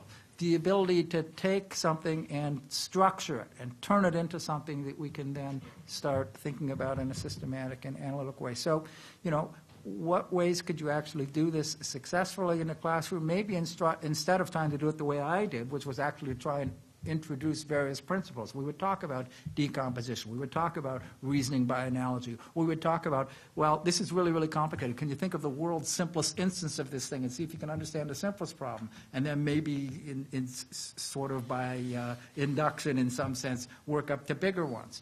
It didn't work so well. But the other approach, which maybe could work, is more one of a consulting type approach, I guess, where you would have people from the outside come in who have issues and talk about it. It becomes more of a project-oriented course.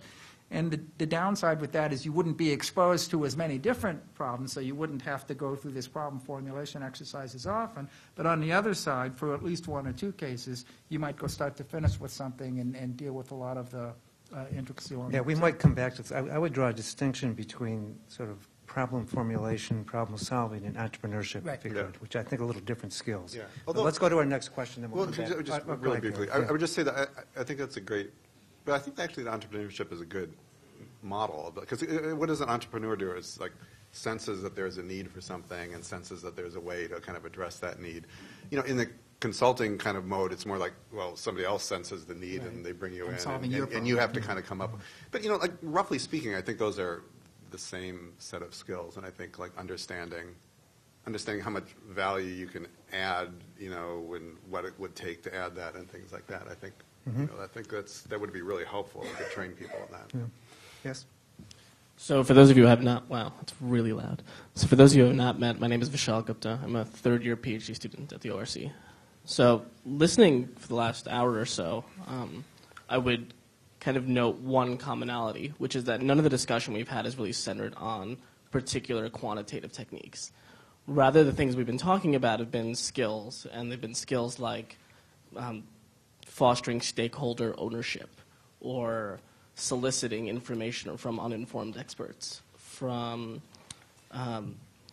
problem framing maybe is kind of there. So these are what are pejoratively called soft skills, and typically don't occur in a traditional OR education. They're things that negotiation occurs in an MBA education, let's say. So what I would ask is kind of proactively. We've talked a little bit about what education should be, but right now we have the minds and ears of kind of a room full of ORC graduates that are in industry and academia and students. But what should we be doing to build these skills if we really think that they're fundamental to the success and practice of OR, these softer skills? Well, I think that's very consistent with the conversation we've just been having here in terms of these problem-solving skills, negotiating skills, and all. But more conversations from the panel on this, or thoughts? I mean, just to mention, my own view is that at least in the areas that I think as quite challenging in the future, all of them need depth of understanding: real-time optimization, large data sets and data mining, risk and uncertainty. So they are based on fundamentals. Now, but in addition, I think a view towards focusing on problems, even if they have nothing to do with each other, it is, I consider it quite important for the success in practice. Now, in terms of what you call softer skills, namely sort of leadership and so forth, my experience is that the best way to do these softer skills is by example. I mean, I'm not certain these are necessarily teachable in a classroom setting. That's my. There's disagreement on it. I mean, the Sloan School here teaches courses in this and the other. But my personal view is that the best way to achieve this is by doing, not by observing.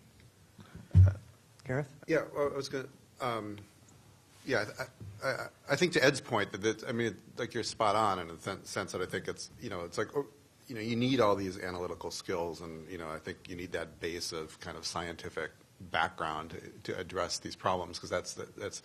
But to Ed's point, I think it is a hard thing to teach. I mean, and I would agree that that's sort of a gap in the sense that it's really what's required to be successful in this field. But I think that my sense is it's been sort of done more by osmosis, to like Dimitri's point. It's like you hang out with OR people and they have a certain sensibility about things, and you observe them, and it's like you kind of pick it up culturally. That's my sense. That's the way it's handled currently. It's like, well, that kind of presumes that we do it well currently, right? So you can't or learn your it by colleagues, your osmosis. community does it well enough that hanging out at the OR Center and hanging out with professors and other students, and you'll kind of get it eventually, and observing it. But so are we different than other professions in that sense? So think of physicists, think so. engineers. I don't think so. I don't think all so. people are technically no, grounded. I don't think so. Very few people, physicists who go out and become physicists, have right? a culture around how they address things, and it's not just about learning the mechanics, for example. I mean, it's about there's a style of thinking and a culture around how you structure things and think about the world, and so I don't think that's necessarily a bad thing. But I think we could do more. I think in the terms. I mean, even like.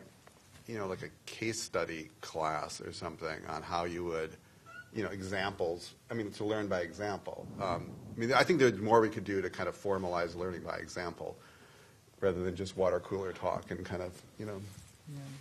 So I think it actually would be observation. interesting to get some views of the current students about whether they would welcome such courses or not, or feel that was distracting from other things they wanted to learn. There's a certain paternalism we can have, graying-haired or balding-haired, or however you want to think of all us at the panel, versus I prefer to think younger of it as people. emerging skin. Tom? Yes. Actually, I would like to add to the conversation. Suleyman Kashani, Columbia University, and maybe I can actually get Garrett to engage a little bit more, because we are doing a number of things on professional master's programs. And I'm hearing from Dimitris that this is something that the OR Center is contemplating developing. 10 years ago at Columbia in IOR, we had about 80 master's students when I came in, mostly in financial engineering. And even at that point, our financial engineering program, which actually considered as just application of OR to market finance. That's how we view financial engineering at Columbia. The course offering was not very large. This past fall, so in September, we welcomed 310 incoming master's students in 4 master's programs. Operations research, about 140 incoming master's students. Industrial engineering, very small, 20 students. And financial engineering, 70 students. And then a new master's program we started with the business school, and that's why Garrett can actually comment, management science and engineering, about 60 students. And I would say the following. We were not able to, by the way, these are very selective programs, 10, 12% selectivity, very similar to, I would say, comparable PhD programs. So to Mitch's point, I think when you build those programs with the kind of course offering that enables you to have both depth in terms of the methodology and breadth in terms of the course offering, actually, it's not difficult to market those programs both domestically and internationally. We started a program that was approved maybe in February.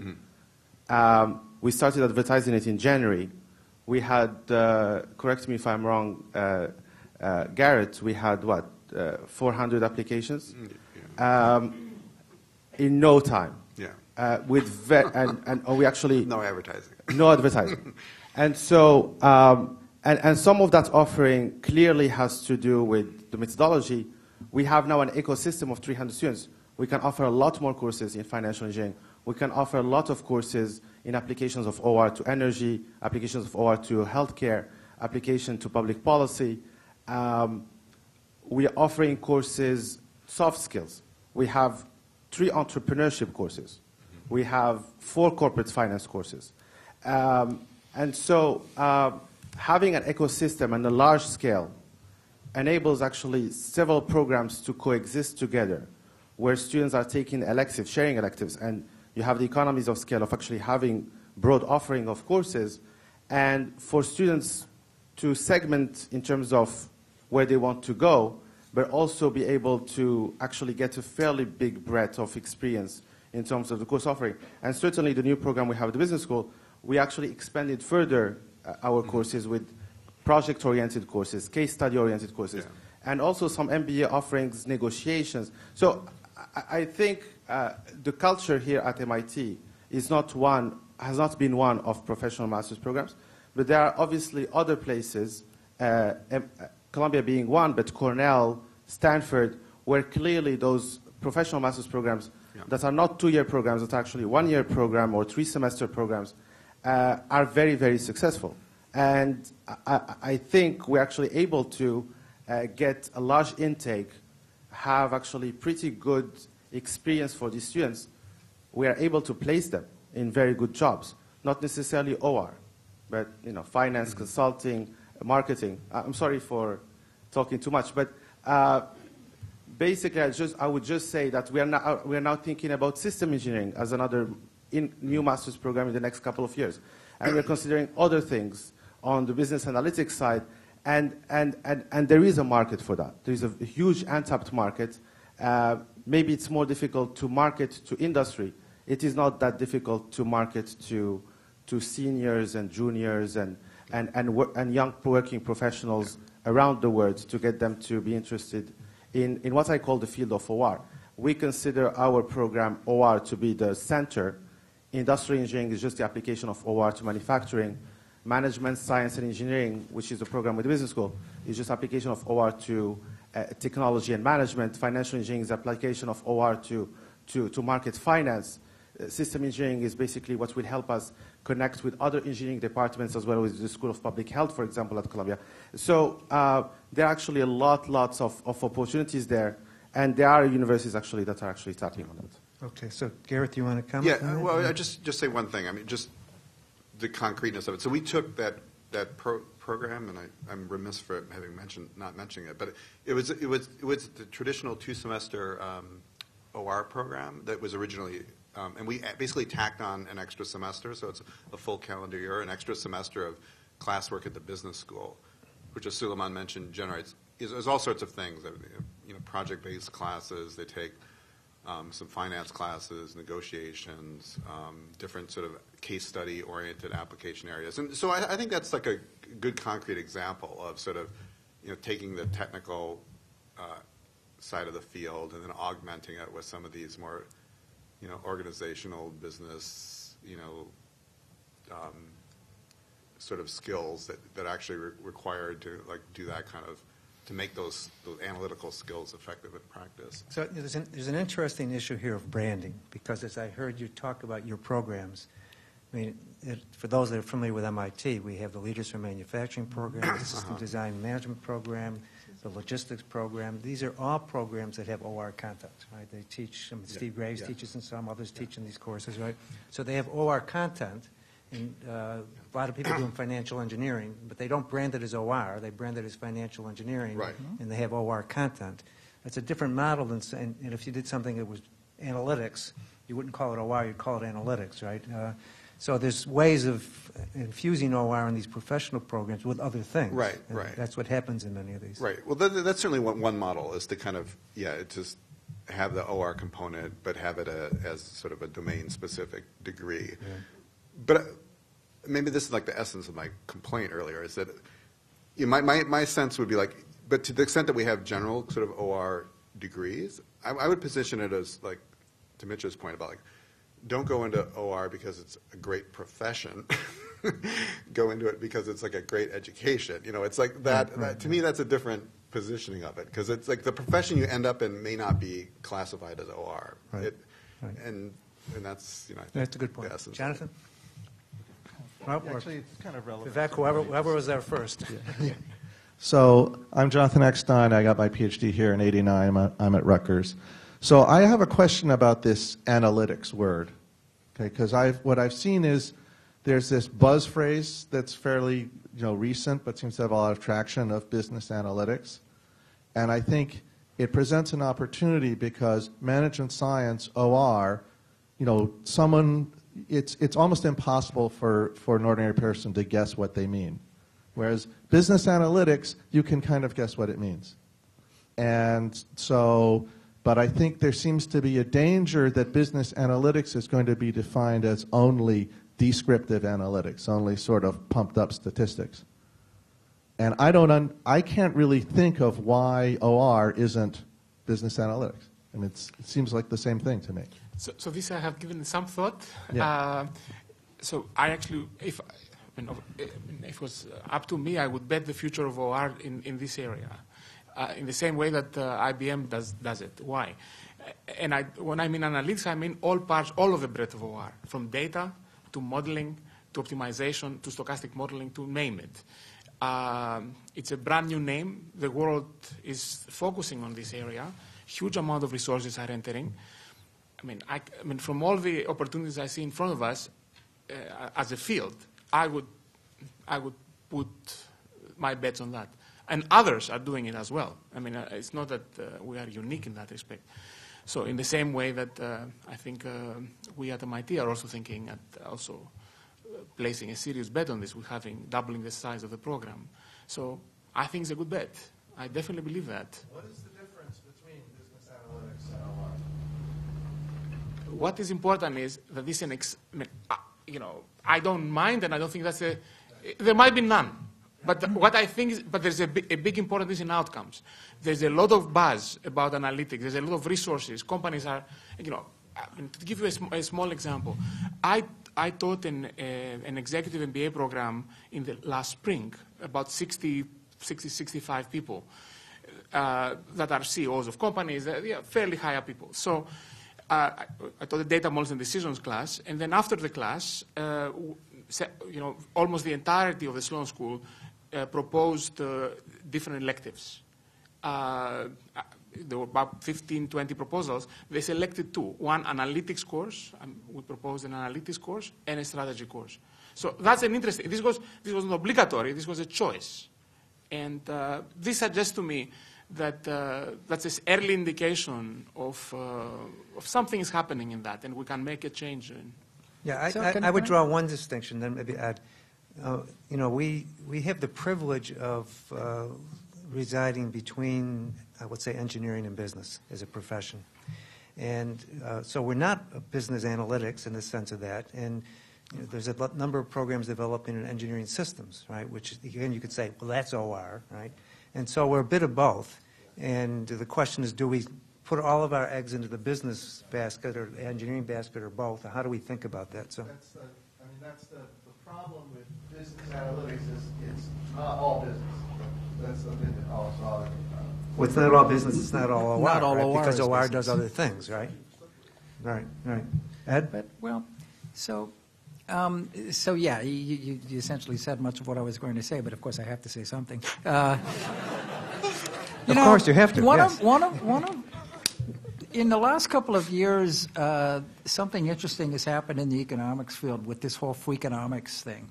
And the thing about Freakonomics, which is interesting, is that it's kind of convincing people that, you can use economic reasoning for just about anything. That's really what they've done. And people get into arguments about whether or not they push it too far. But basically, in terms of as both an educational device and a marketing device and a way of motivating people who actually are in economics programs, it's been, I think, a great success. That's the sort of thing I'd like to see in OR. And, to me, I don't have a buzzword, but the idea would be operations anything. And what do I mean by that? It's the ability to see operations in just about anything.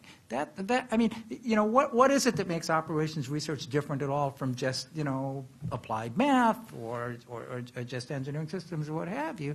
Well, at least historically we know what the difference is. It was this whole focus on operations. The scientific part came from the fact that, there are certain things which are just done over and over and over again. So you have the ability to collect data, you have the ability to study them scientifically, you have the ability to improve them, whether it comes from the military or whether it's in industry or what have you.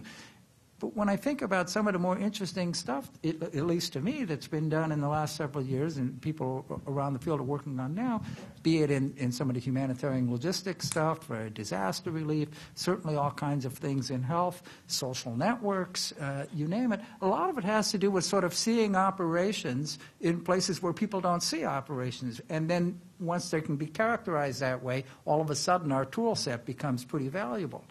So I like this idea of operations anything. I'm not sure how it needs a better name than that.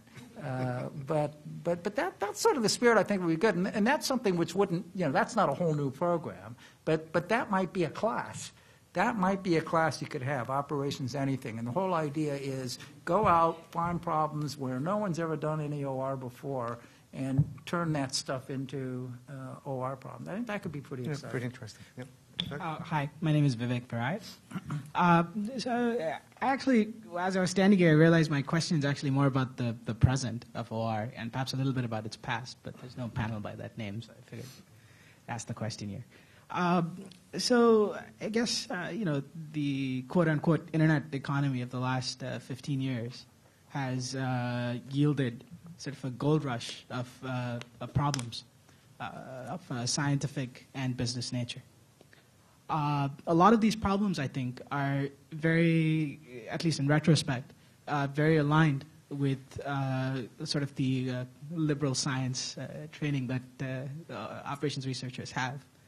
But at the same time, I wonder, whether OR has left really any mark on any of these problems as they're solved or understood today.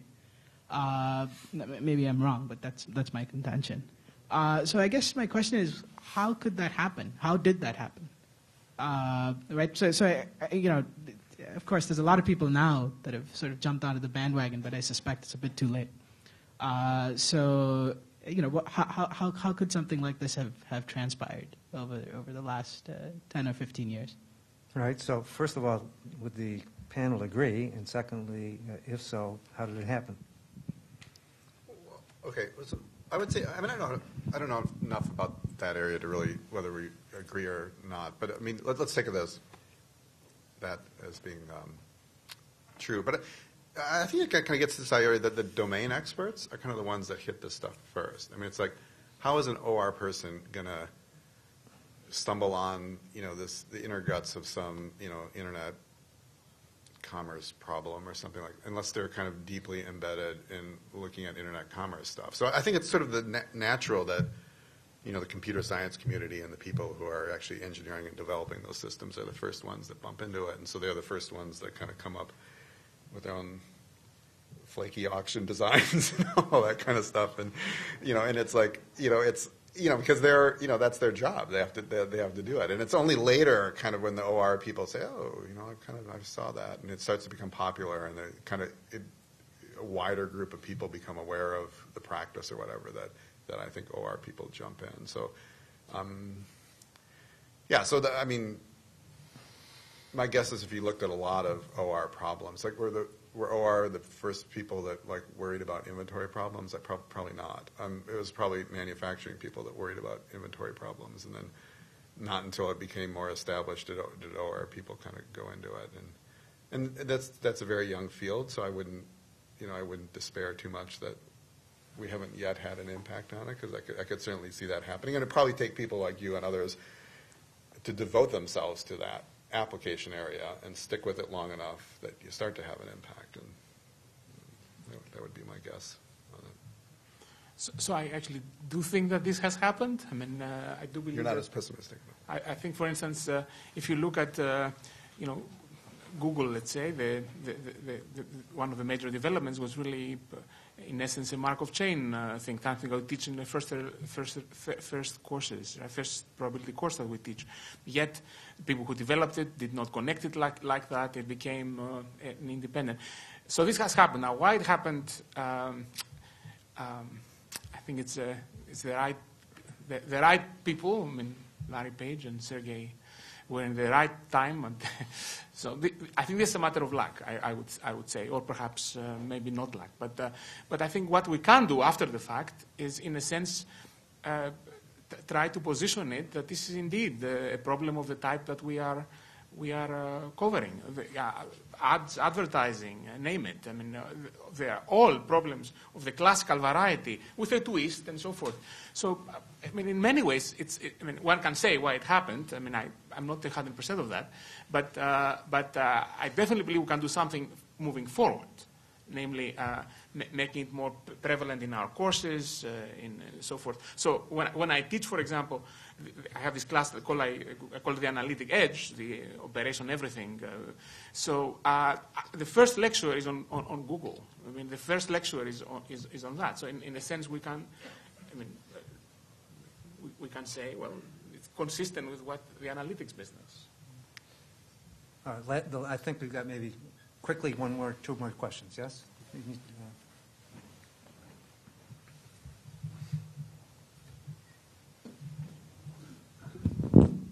Zhihang Qi with Air China Limited. I think when we talk about the relevancy of OR, we probably need to think about academia and the industry, the real world. I think in academia we're probably pretty well organized, but we're well recognized. But in industry we're in the real world we're probably hopelessly under-recognized.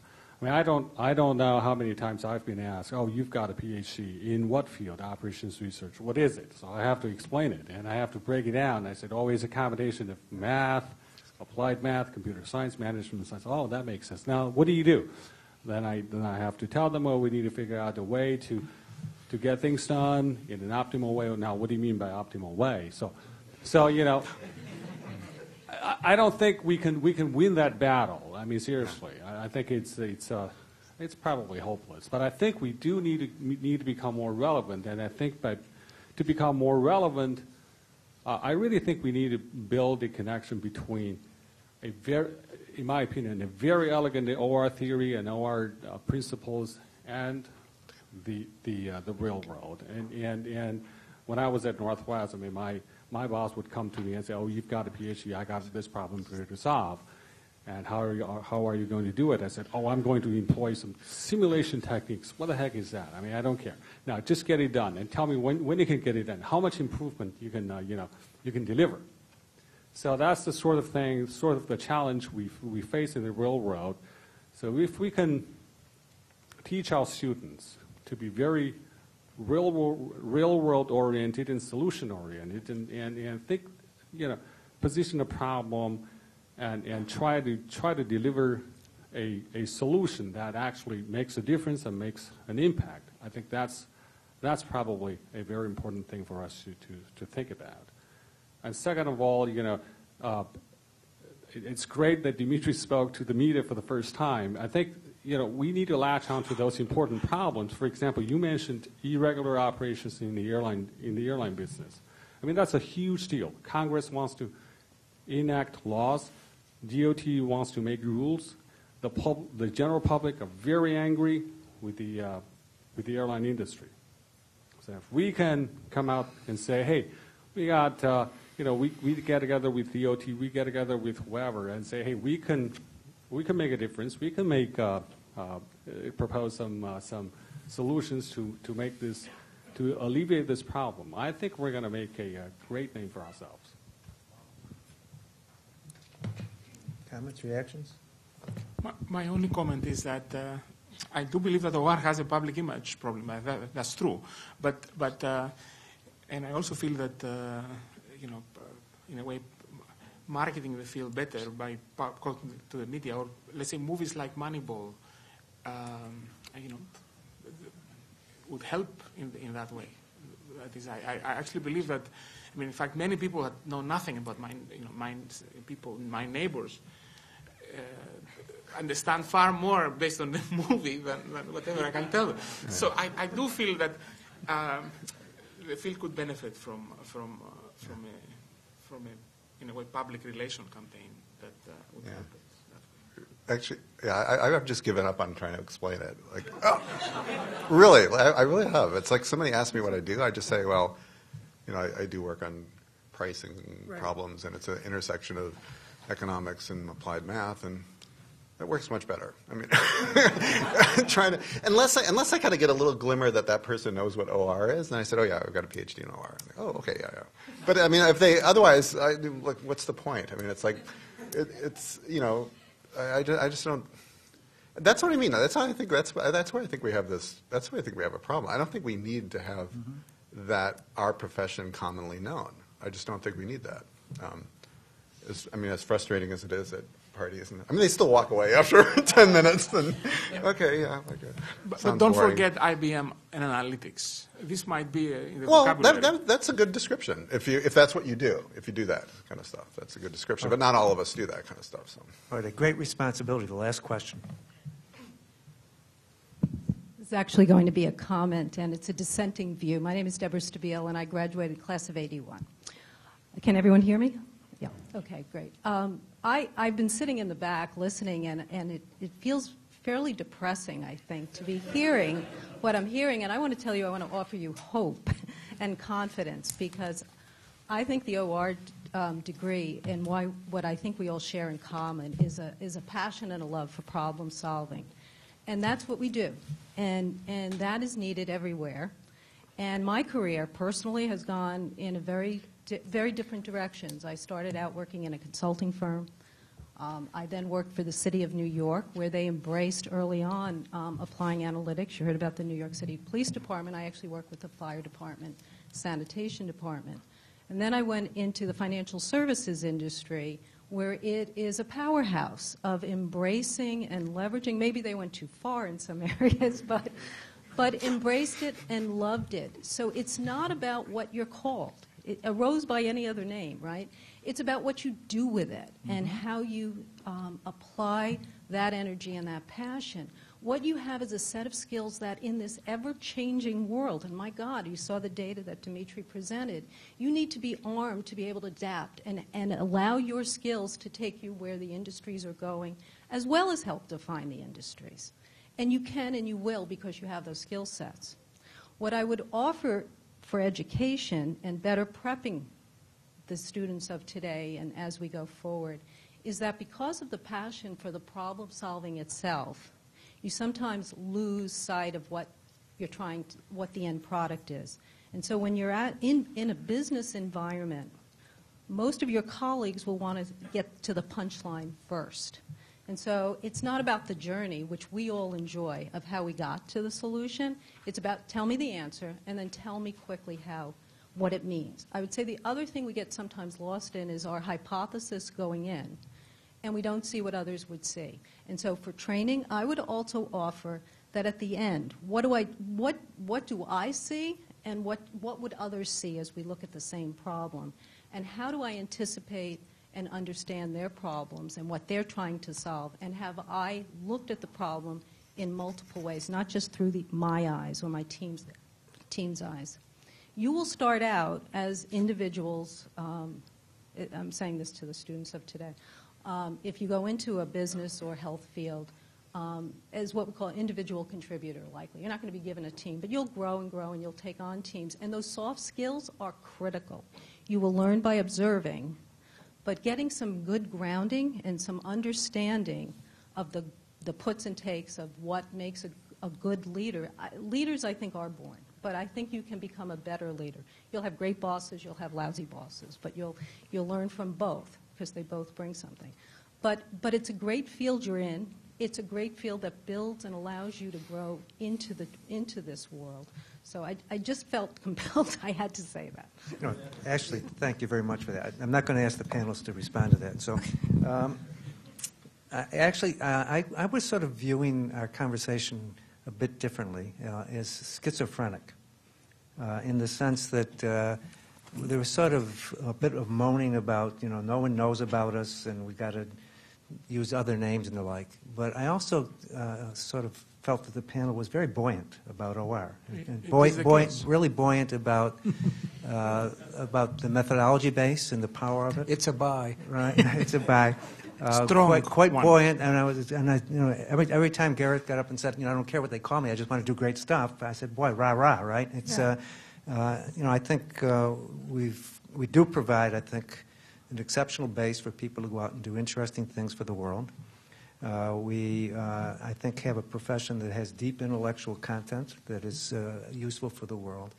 And we have, I think, represented in this room a number of icons of people that have gone out and made enormous contributions to national security, to healthcare, to the financial industry, to marketing, et cetera, et cetera, et cetera. And I think we should feel very proud about that in terms of that.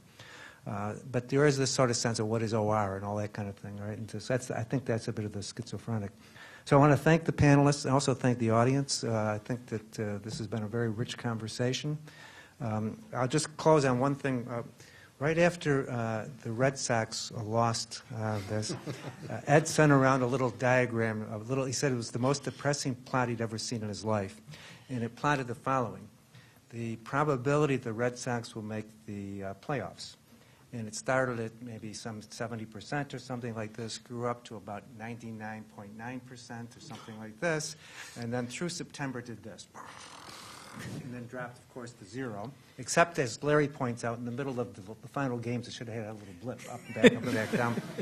And so I think one of the morals of all this is we should listen to Dimitri about almost everything except baseball. Thanks very much, everybody.